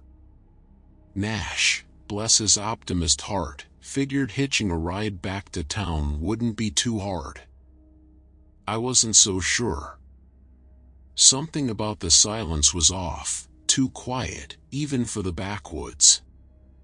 I tried to voice my unease, but Nash, he was all, "Come on, cuz, live a little. It's an adventure."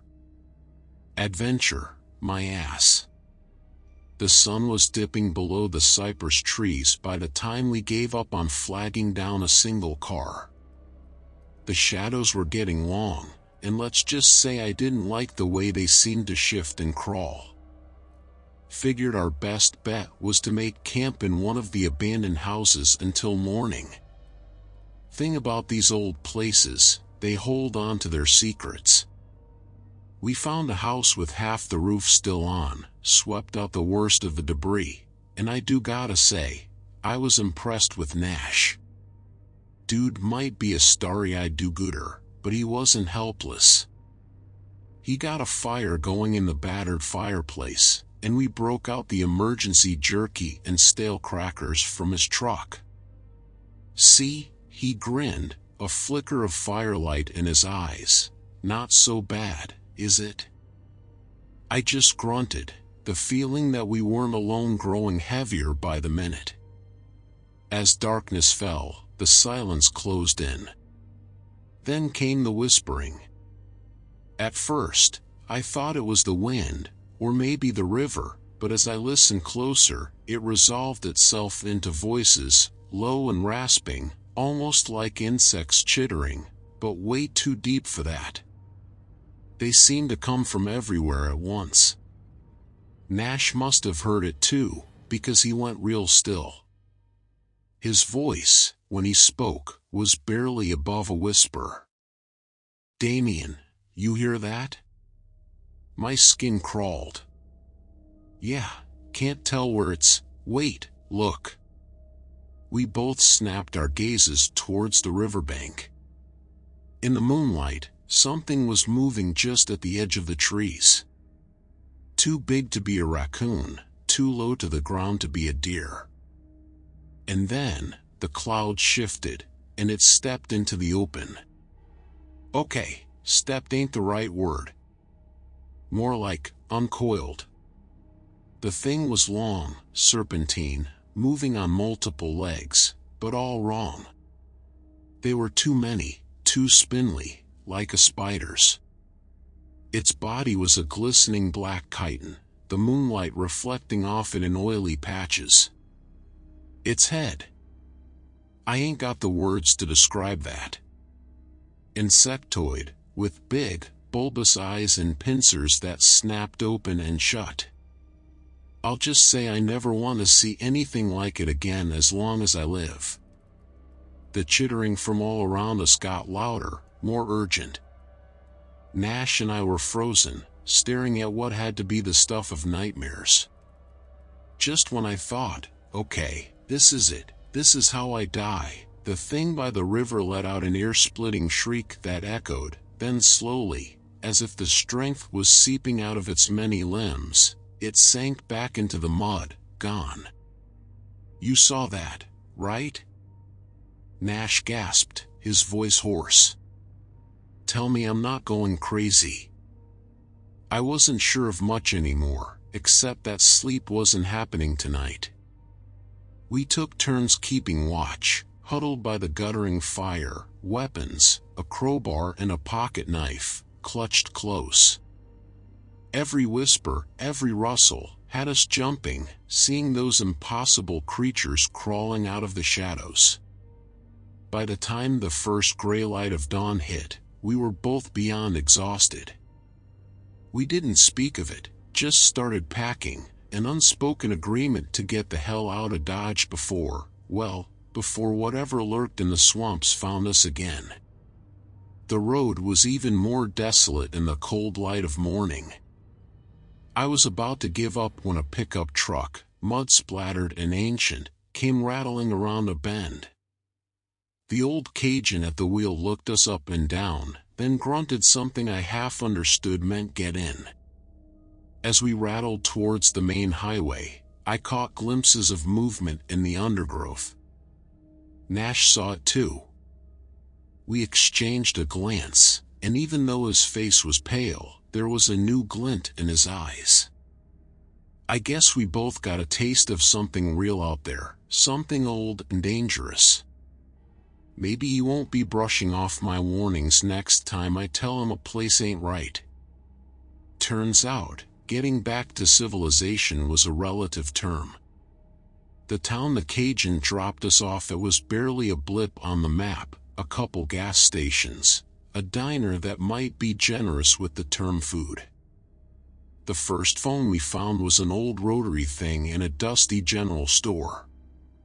Got in touch with the highway patrol, told some garbled version of our story, enough to get them to agree to pick us up. Waiting for the cops was the worst part. Every car that passed made us flinch, the glare of the headlights reminding us of those monstrous, bulbous eyes in the swamp. The diner had coffee, bitter and black, the only thing keeping us upright. Nash couldn't sit still, pacing like a caged animal, eyes constantly flicking towards the dark road. "We gotta go back," he kept muttering. "We can't just leave them. Those things will get someone else next." I wanted to yell at him, to knock some sense into the guy. Hadn't we almost been that someone else the night before? But there was that gleam in his eyes, that stubborn set to his jaw. That hero complex was burning brighter than ever. When the patrol car finally rolled in, there were 2 officers. We stumbled over each other trying to describe what we'd seen, the beady eyes, the scuttling legs, the chitinous body. They exchanged long looks, not condescending exactly, but definitely humoring the city folk sort of looks. "Sounds like y'all were pretty lost out there," one officer finally offered. "Swamp can play tricks on the mind." I opened my mouth to protest, but Nash, damn him, cut me off. "Look, we saw something. We don't know what, but it's dangerous. Can we at least file a report?" There was a long pause, then the officers gave in, probably figuring it'd get us to shut up. We filled out an incident report, descriptions that felt pathetically inadequate on paper. The officers assured us they'd look into it, their voices heavy with skepticism. Like we were a couple of drunk uncles rambling about Bigfoot. I was ready to go, figure this whole thing was a wash. Nash, though, he wouldn't budge. "We're not leaving until you guys take this seriously," he insisted. Something shifted in the officer's expressions then, a touch of wariness maybe. The older one gave a curt nod. "Tell you what," he offered.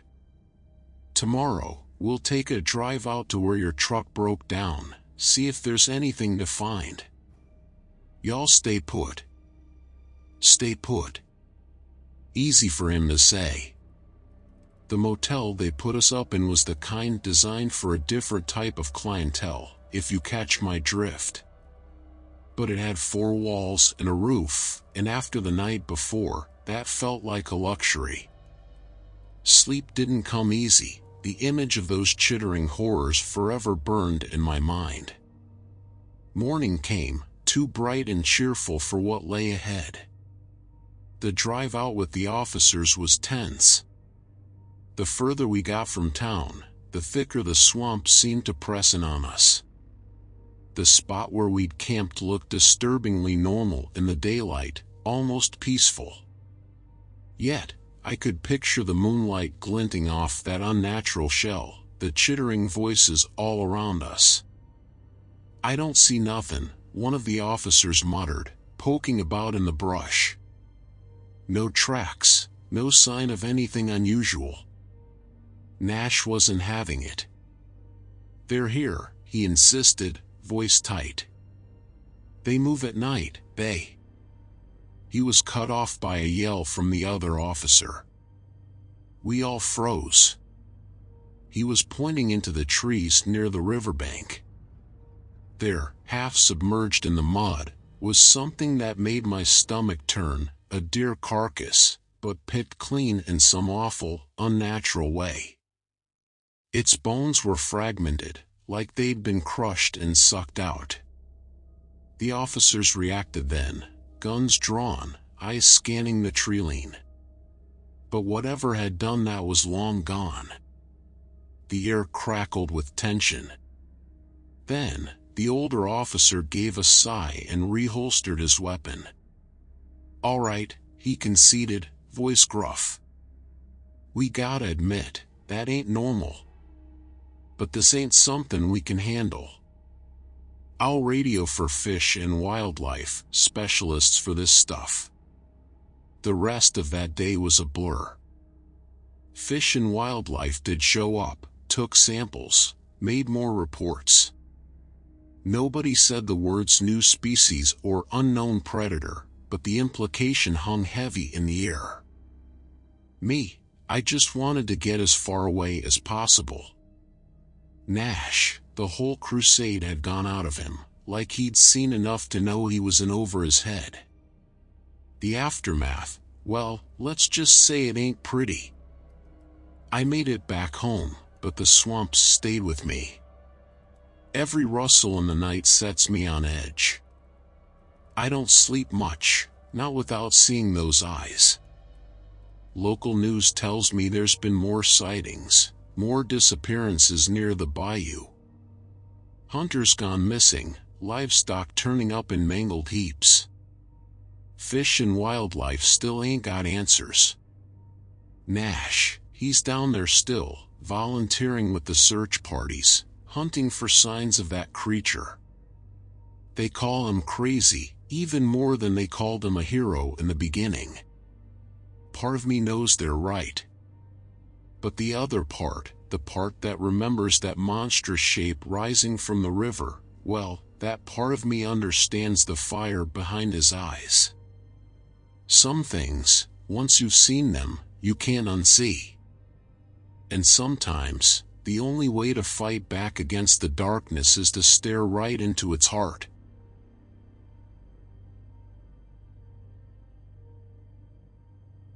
My name's Briar, and let me just say, if some old-timer at the gas station tells you to take the long way round when you're heading into the hollers of West Virginia, just do it. I learned that the hard way.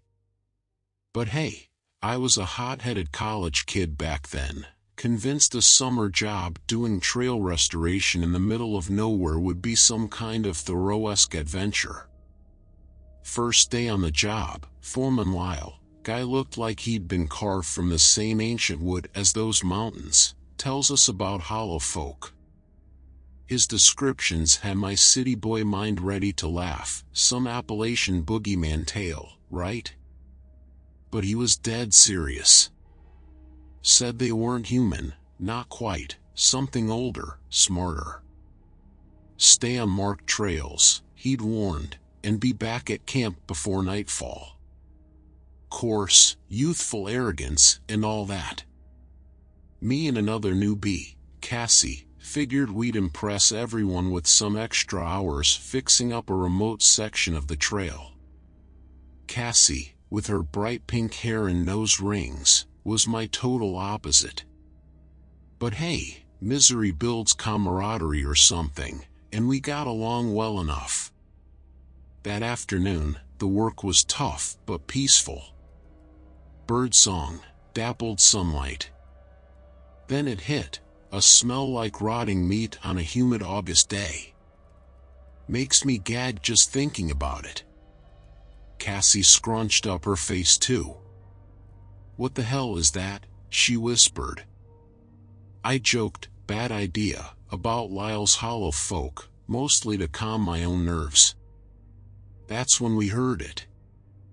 Not a rustle exactly, but wrong, a shifting of the undergrowth that was too smooth, too silent to be any normal animal. We exchanged a glance, the humor gone from her eyes. "Let's get back on the trail," she said, voice trembling just slightly. That's all the motivation I needed. We started moving faster, but that god-awful smell was getting stronger. The tree cover was thick, making it hard to tell where whatever it was lurking. Suddenly, a blur of motion cut across our path just ahead. It was huge, bigger than any deer, and fast, freakishly fast. The shape of it, for a split second, I swore, in the dim light, it looked almost like a man, but hunched, moving on all fours with incredible agility. Lyle's stories. Cassie breathed, her voice panicked. Didn't matter if they were just stories. We bolted. It was a blind run, branches whipping our faces, the thing's awful stench hot on our heels. We tripped, scrambled up, kept going, sheer terror fueling us. At one point, there was a guttural sound, a snarl or a hiss, echoing behind us. That was enough to push us past exhaustion. We burst from the woods onto a dirt track just as the sun was starting to dip behind the mountains. A truck was lumbering towards us, and bless the universe, the old farmer at the wheel actually stopped when he saw the state we were in.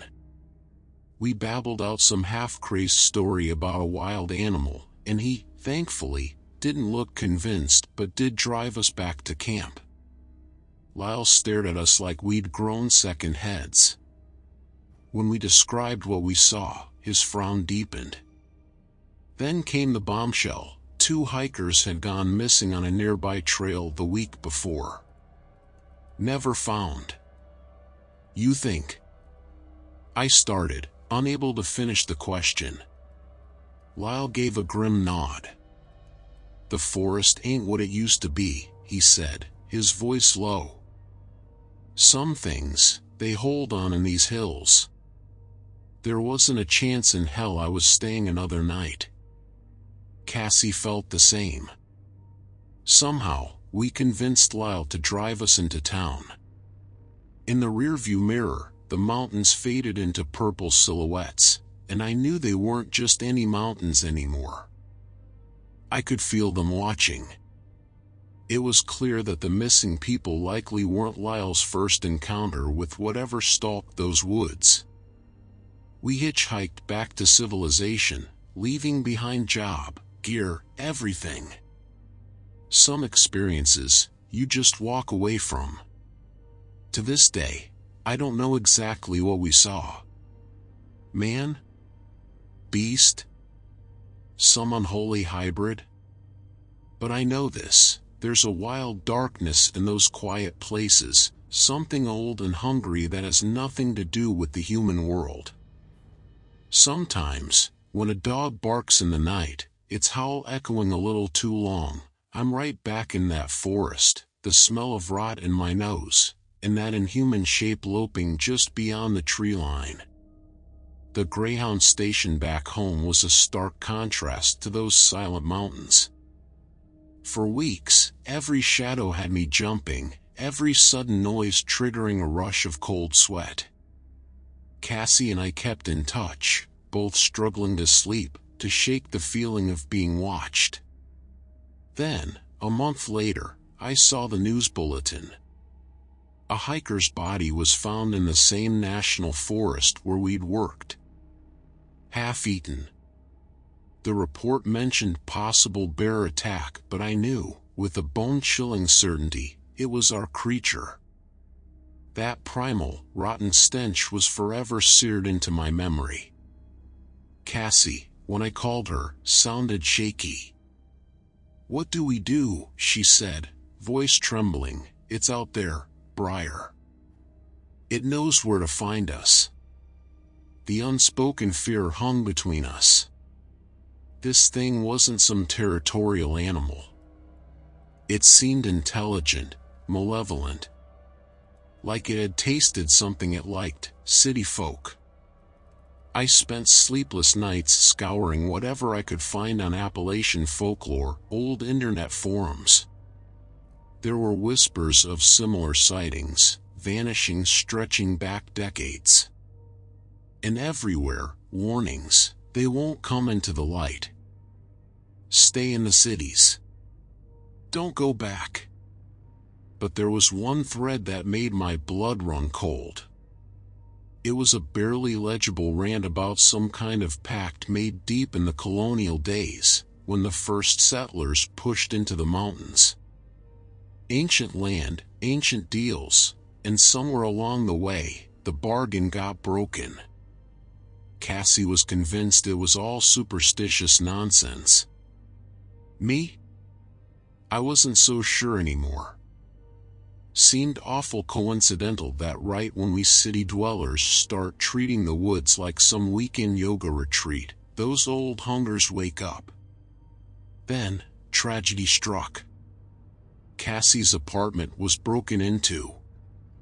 Nothing stolen, but her place was trashed, animalistic, like something had been searching. On the wall, scrawled in what looked like blood, were the words, "See you soon." She fled to her parents' place in another state the next day. I couldn't blame her. Who'd stick around for round two? But me. Something about running felt like giving up. And something deeper tugged at me, a mix of simmering anger and that gnawing, irrational need to know what the hell I was dealing with. I contacted Lyle. I know, crazy, right? But he was the only one who truly understood. His reply was short, just an address deeper in the mountains. A week later, I quit my job, lied to my family about a mental health retreat, and boarded another damn bus.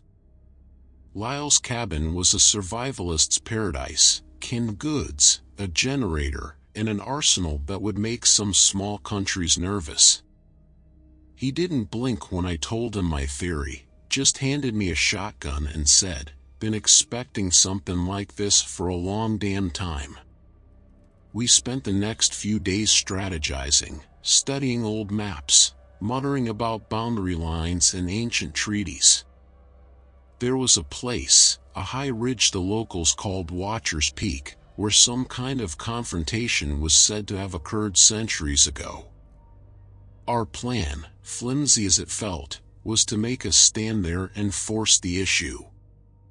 The hike was brutal. Each rustle brought my heart into my throat. The air felt heavy, charged, like the moments before a lightning storm. At the top, we found it, a crude stone circle, weathered and overgrown. "This is it," Lyle said, his voice grim. We waited. One night turned into two. Silence, broken only by the hoot of an owl and the distant mournful howl of a coyote echoing somewhere in the valley far below. Lyle seemed to age 10 years overnight, his eyes constantly scanning the surrounding woods. Just when I thought we'd miscalculated, it came. Not from below, but above. My head snapped up to see a horrifying silhouette against the moonlit sky. It was massive, with leathery wings that stretched longer than my outstretched arms. The thing circled us once, casting a monstrous shadow across the stones. I'll never forget that piercing screech, pure rage and hunger. That was the moment I knew, this wasn't some local forest boogeyman. This was something far older, far darker. This was the thing nightmares were made of. Lyle raised his rifle, aiming into the darkness. Time to settle old debts, he muttered through gritted teeth. Gunshots shattered the night, the flashes briefly illuminating the creature as it swooped down. I caught only a glimpse of wickedly curved claws and burning yellow eyes before it disappeared into the darkness again. More gunshots. A roar of pain that made the entire mountain seem to shudder, followed by a sudden eerie silence. Cautiously, we waited for the next attack, but it never came. After what felt like an eternity, Lyle lowered his rifle, a grim satisfaction hardening his weathered face. "It's hurt," he stated, "but it ain't dead." We didn't speak on the hike down. At Lyle's cabin, as the first streaks of dawn were painting the horizon, I finally found my voice. "What now?" I asked, my voice hoarse. He shrugged, a heavy weariness etched into his features. "We live," he replied. "We fight another day, that's all we can do." There was no big, heroic ending. No cleansing the land, no vanquishing of ancient evil. That creature was still out there, maybe weakened, maybe not. Lyle was staying. "Somebody's gotta keep watch," was all he said by way of explanation. "Me?" I left, the bus leaving behind a cloud of dust and a part of me I'd never quite get back. In the rearview mirror, the mountains shrank to menacing silhouettes, forever tainted. The fight, it turns out, wasn't over. It was just beginning.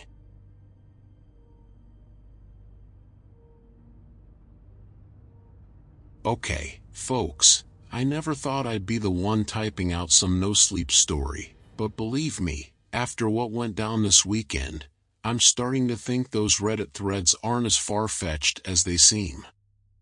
My name's Ethan, and I usually spend my free time tinkering with my old motorcycle, not fighting off whatever the hell that thing was. Let me back up. See, my buddy Grayson has family land up in rural Vermont. Like, way out in the boonies, his uncle's cabin is the only place for miles around. Now, Grayson loves the outdoors. Me? I'm a city guy through and through. But he swore this place was perfect for a long weekend, and the idea of chilling with some beers far from civilization eventually sounded tempting. We packed his pickup Friday morning, a couple of cases of beer, and our backpacks. Road trip playlists blaring, we hit the highway, trading stupid jokes like we have since high school. Vermont, here we come.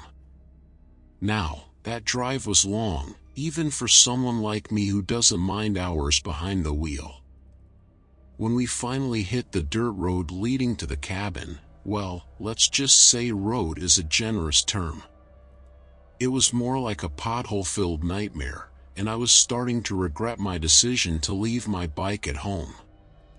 By the time we pulled up, dusk was settling in. The cabin was, as Grayson put it, rustic.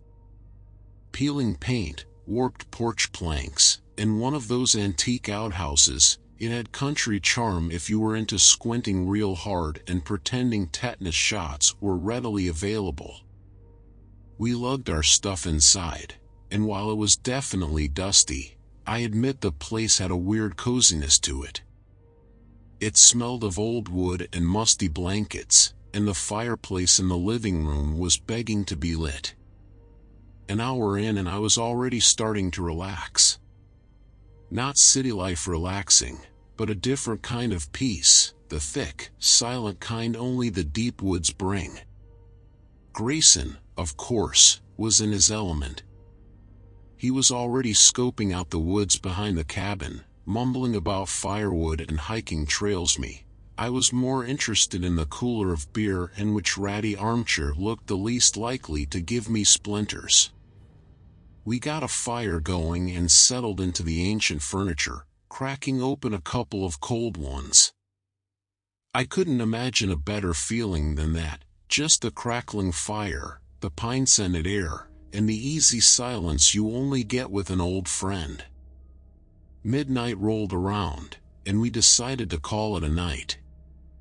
The cabin had 2 small bedrooms, so we flipped a coin. Grayson got the bigger one, and I ended up tucked into a surprisingly comfy single bed in the other. I was out like a light, the exhaustion of the drive finally catching up to me. It was the scratching that woke me.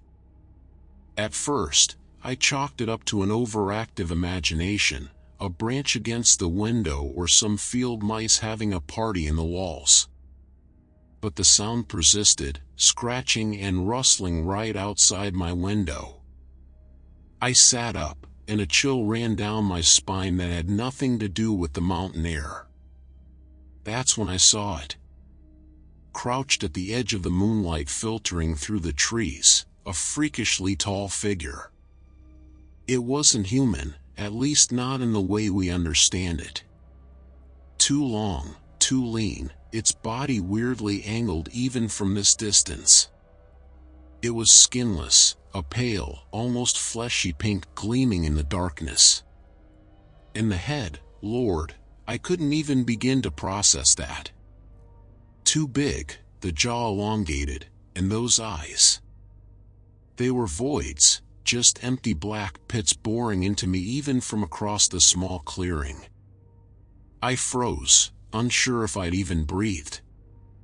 It just stared, unblinking, its head tilting ever so slightly as if studying me. My mind scrambled for some logical explanation, some way to rationalize this away. A trick of the light, sleep deprivation. Anything but the reality of that impossible creature outside my window. It moved then, not with the jarring speed you'd expect, but a slow, fluid unfolding of those impossible limbs. With a jolt, I remembered the old bolt on my bedroom door, the kind they have in cheap motel rooms. I scrambled out of bed, fumbling with it, the scratching growing louder, closer. Just as I got the bolt in place, something slammed into the door, hard. The flimsy wood shuddered, and the creature let out a sound I can only describe as a hiss, a choked, guttural thing that sent shivers down my spine. Desperate, I shoved the rickety dresser against the door, the scratching and pounding intensifying with each passing second. That's when I heard Grayson shouting from the other room, his voice thick with sleep and confusion. Cursing myself for not waking him sooner, I yelled for him to get the rifle from under his bed. A loud crash echoed from the living room, like heavy furniture being overturned, followed by a shriek that wasn't entirely human. Grayson burst into my room, the rifle shaking slightly in his hands. "Ethan, what the hell is that?" My heart was pounding in my ears, and I'm pretty sure I didn't even manage a coherent answer. The scratching outside my window had subsided, but the air crackled with a tension that made the hair on my arms stand up. We stood there, backs pressed against the dresser, the thin wood our only barrier against whatever waited in the dark. The cabin filled with an eerie silence, punctuated only by the rhythmic thudding of our panicked hearts. From the living room came a soft scuttling sound, like claws on the bare floorboards. "It's in here," Grayson whispered, his voice tight. We edged towards the doorway, guns raised, muscles taut with fight-or-flight adrenaline. What we saw in the moonlit living room sent a fresh wave of terror through me. The fireplace had been smashed to pieces, stone shards littered the threadbare rug. Furniture lay overturned, stuffing spilling out like ragged wounds. At the center of the destruction, the creature was crouched low, hunched over a dark shape on the floor. A strangled cry escaped Grayson's throat. It took me a moment to realize the crumpled form, soaked in the sickeningly sweet smell of blood, was his dog, Bailey. She'd come on the trip with us, a sweet, goofy golden retriever who wouldn't hurt a fly, let alone whatever abomination we were facing. Rage surged through me, hot and blinding. That thing had killed his dog, destroyed his cabin, and it was still here, stalking us in the shadows.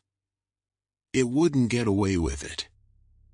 "We have to go for it," I rasped, the words barely audible over the roaring in my ears. Grayson, face pale but eyes blazing, nodded in grim determination. We crept forward, the floorboards groaning under our weight. The creature, still hunched over Bailey's lifeless body, finally looked up. It seemed almost surprised to see us, its blank, void-like eyes fixing on us in that disconcertingly deliberate way. Then, with a sickening tear of flesh, it bit into Bailey, spraying blood across the floor. That did it. We opened fire. The sound of the rifle in the enclosed space was deafening, the muzzle flare momentarily blinding us. The creature shrieked, its impossibly long body jerking wildly.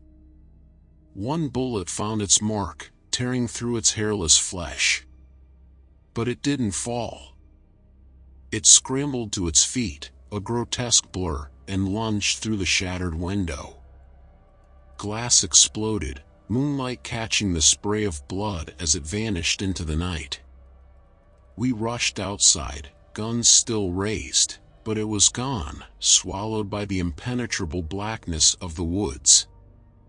Silence followed, broken only by our ragged gasps and the persistent drip-drip from its trail of blood. My legs gave out, and I sank to the ground, rifle clattering beside me. I couldn't comprehend what we had just seen, the sheer impossibility of it all. Grayson knelt beside Bailey's mangled body, tears silently rolling down his cheeks. I put a hand on his shoulder, but no words seemed enough in that moment. We sat there for what felt like hours, the rising sun doing nothing to chase away the chill that had settled deep in our bones. When the police arrived, our story sounded as insane as we feared it would. Animal attack was the closest they could come to rationalizing it, but the look in the officer's eyes said it all. He thought we were either lying or delusional. Of course, with no body and only drops of blood as evidence, the case was closed quickly, the whole incident written off as a freak bear encounter. We didn't argue. Trying to explain would have just made us sound crazier. In the aftermath, things changed. Grayson became withdrawn, jumpy at the slightest sound. The memory of Bailey, of her happy, tail-wagging life cut short, haunted him. I couldn't sleep, the image of that creature burned into my brain. The cozy cabin became a symbol of terror, and Grayson ended up selling the whole property, unable to so much as look at it. We went back to the city, to our routines, but some part of us stayed back in those woods. It felt foolish, explaining away that weekend as a bad dream, a shared hallucination brought on by exhaustion and mountain air. But deep down, I know that wasn't the truth. Sometimes, late at night, I still hear the scratching. I see that creature in the shadows, its black eyes fixed on me. And I wonder, was it all real?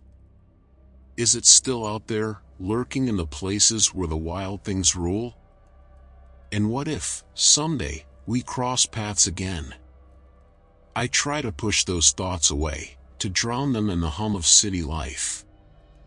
But the truth is, no part of me believes we've seen the last of that thing. We got lucky that night, but the deep, gnawing fear at the back of my mind tells me luck doesn't last forever.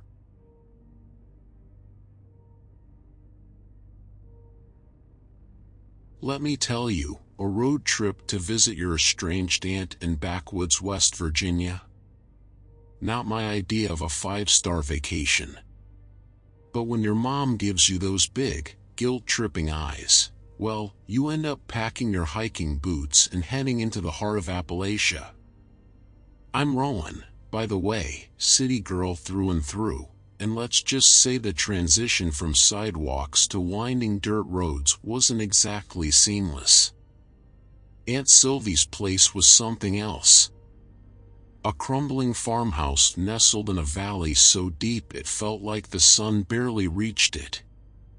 There was no cell signal, no Wi-Fi, just me, an endless forest, and my aunt's collection of taxidermied animals staring at me with their unblinking glass eyes.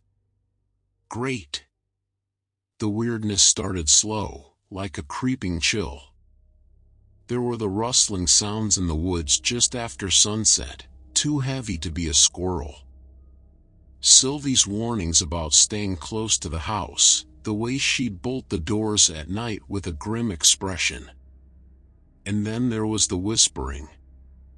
I started hearing it at night, low and guttural, like the wind was carrying snatches of a conversation I wasn't meant to understand.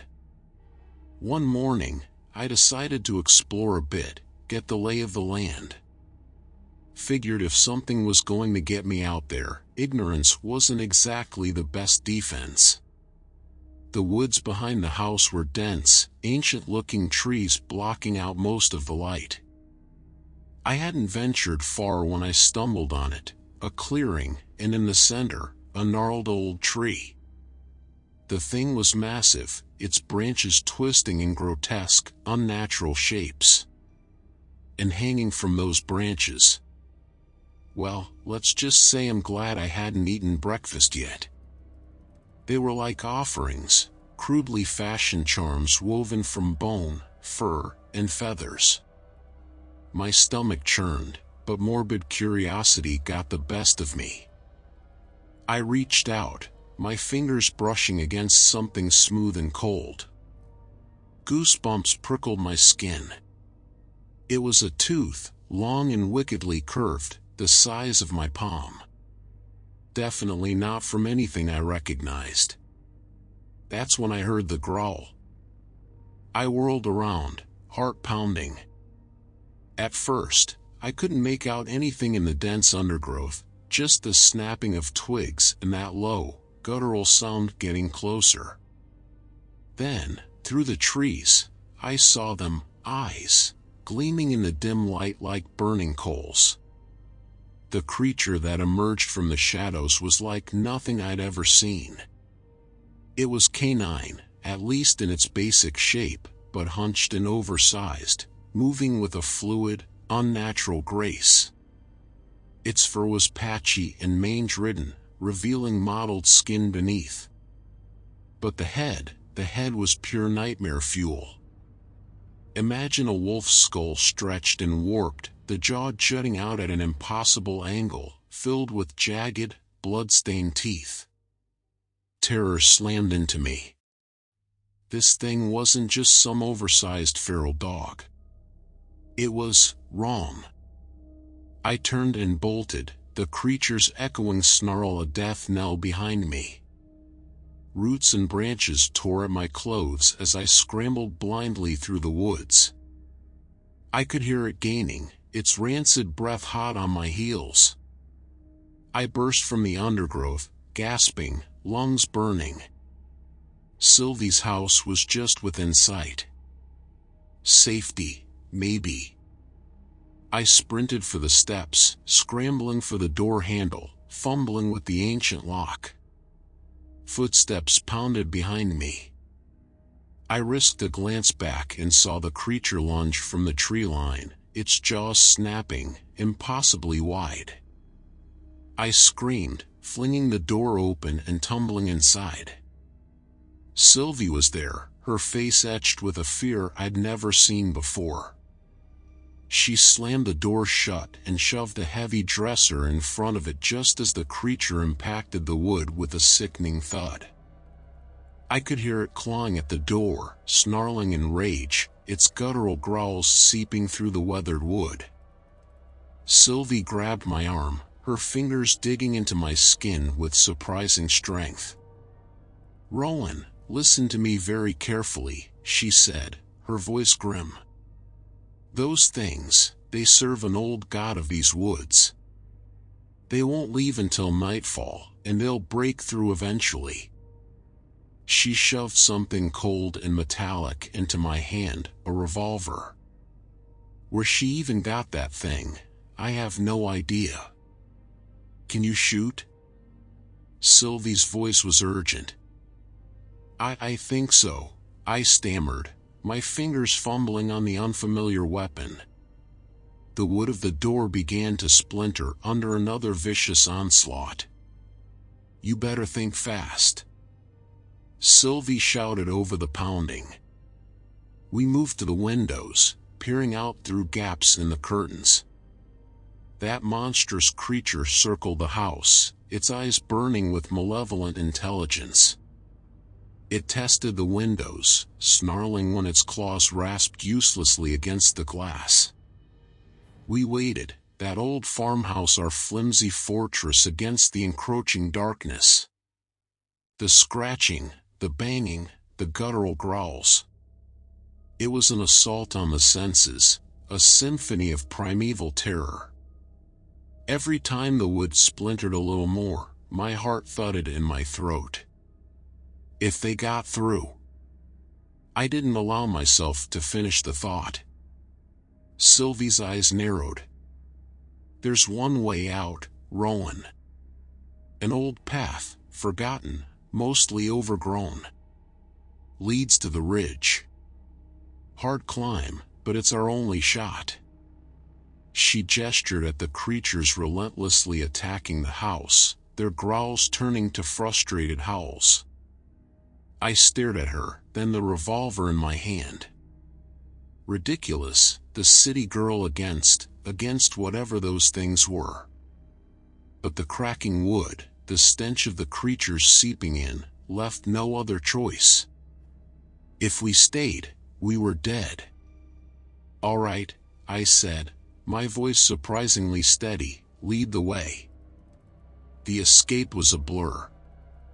Sylvie, surprisingly agile for her age, pushed through the undergrowth, creating a haphazard path. We fought through thorns and dense foliage, the echoing growls at our heels.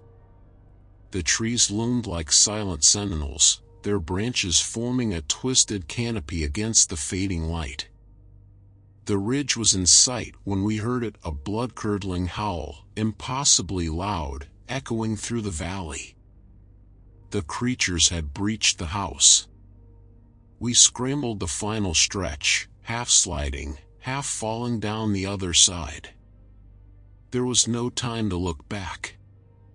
We ran. We stumbled into a small town at dawn, haggard and mud-caked. The local constable, after hearing our story, looked at us with a mix of disbelief and pity.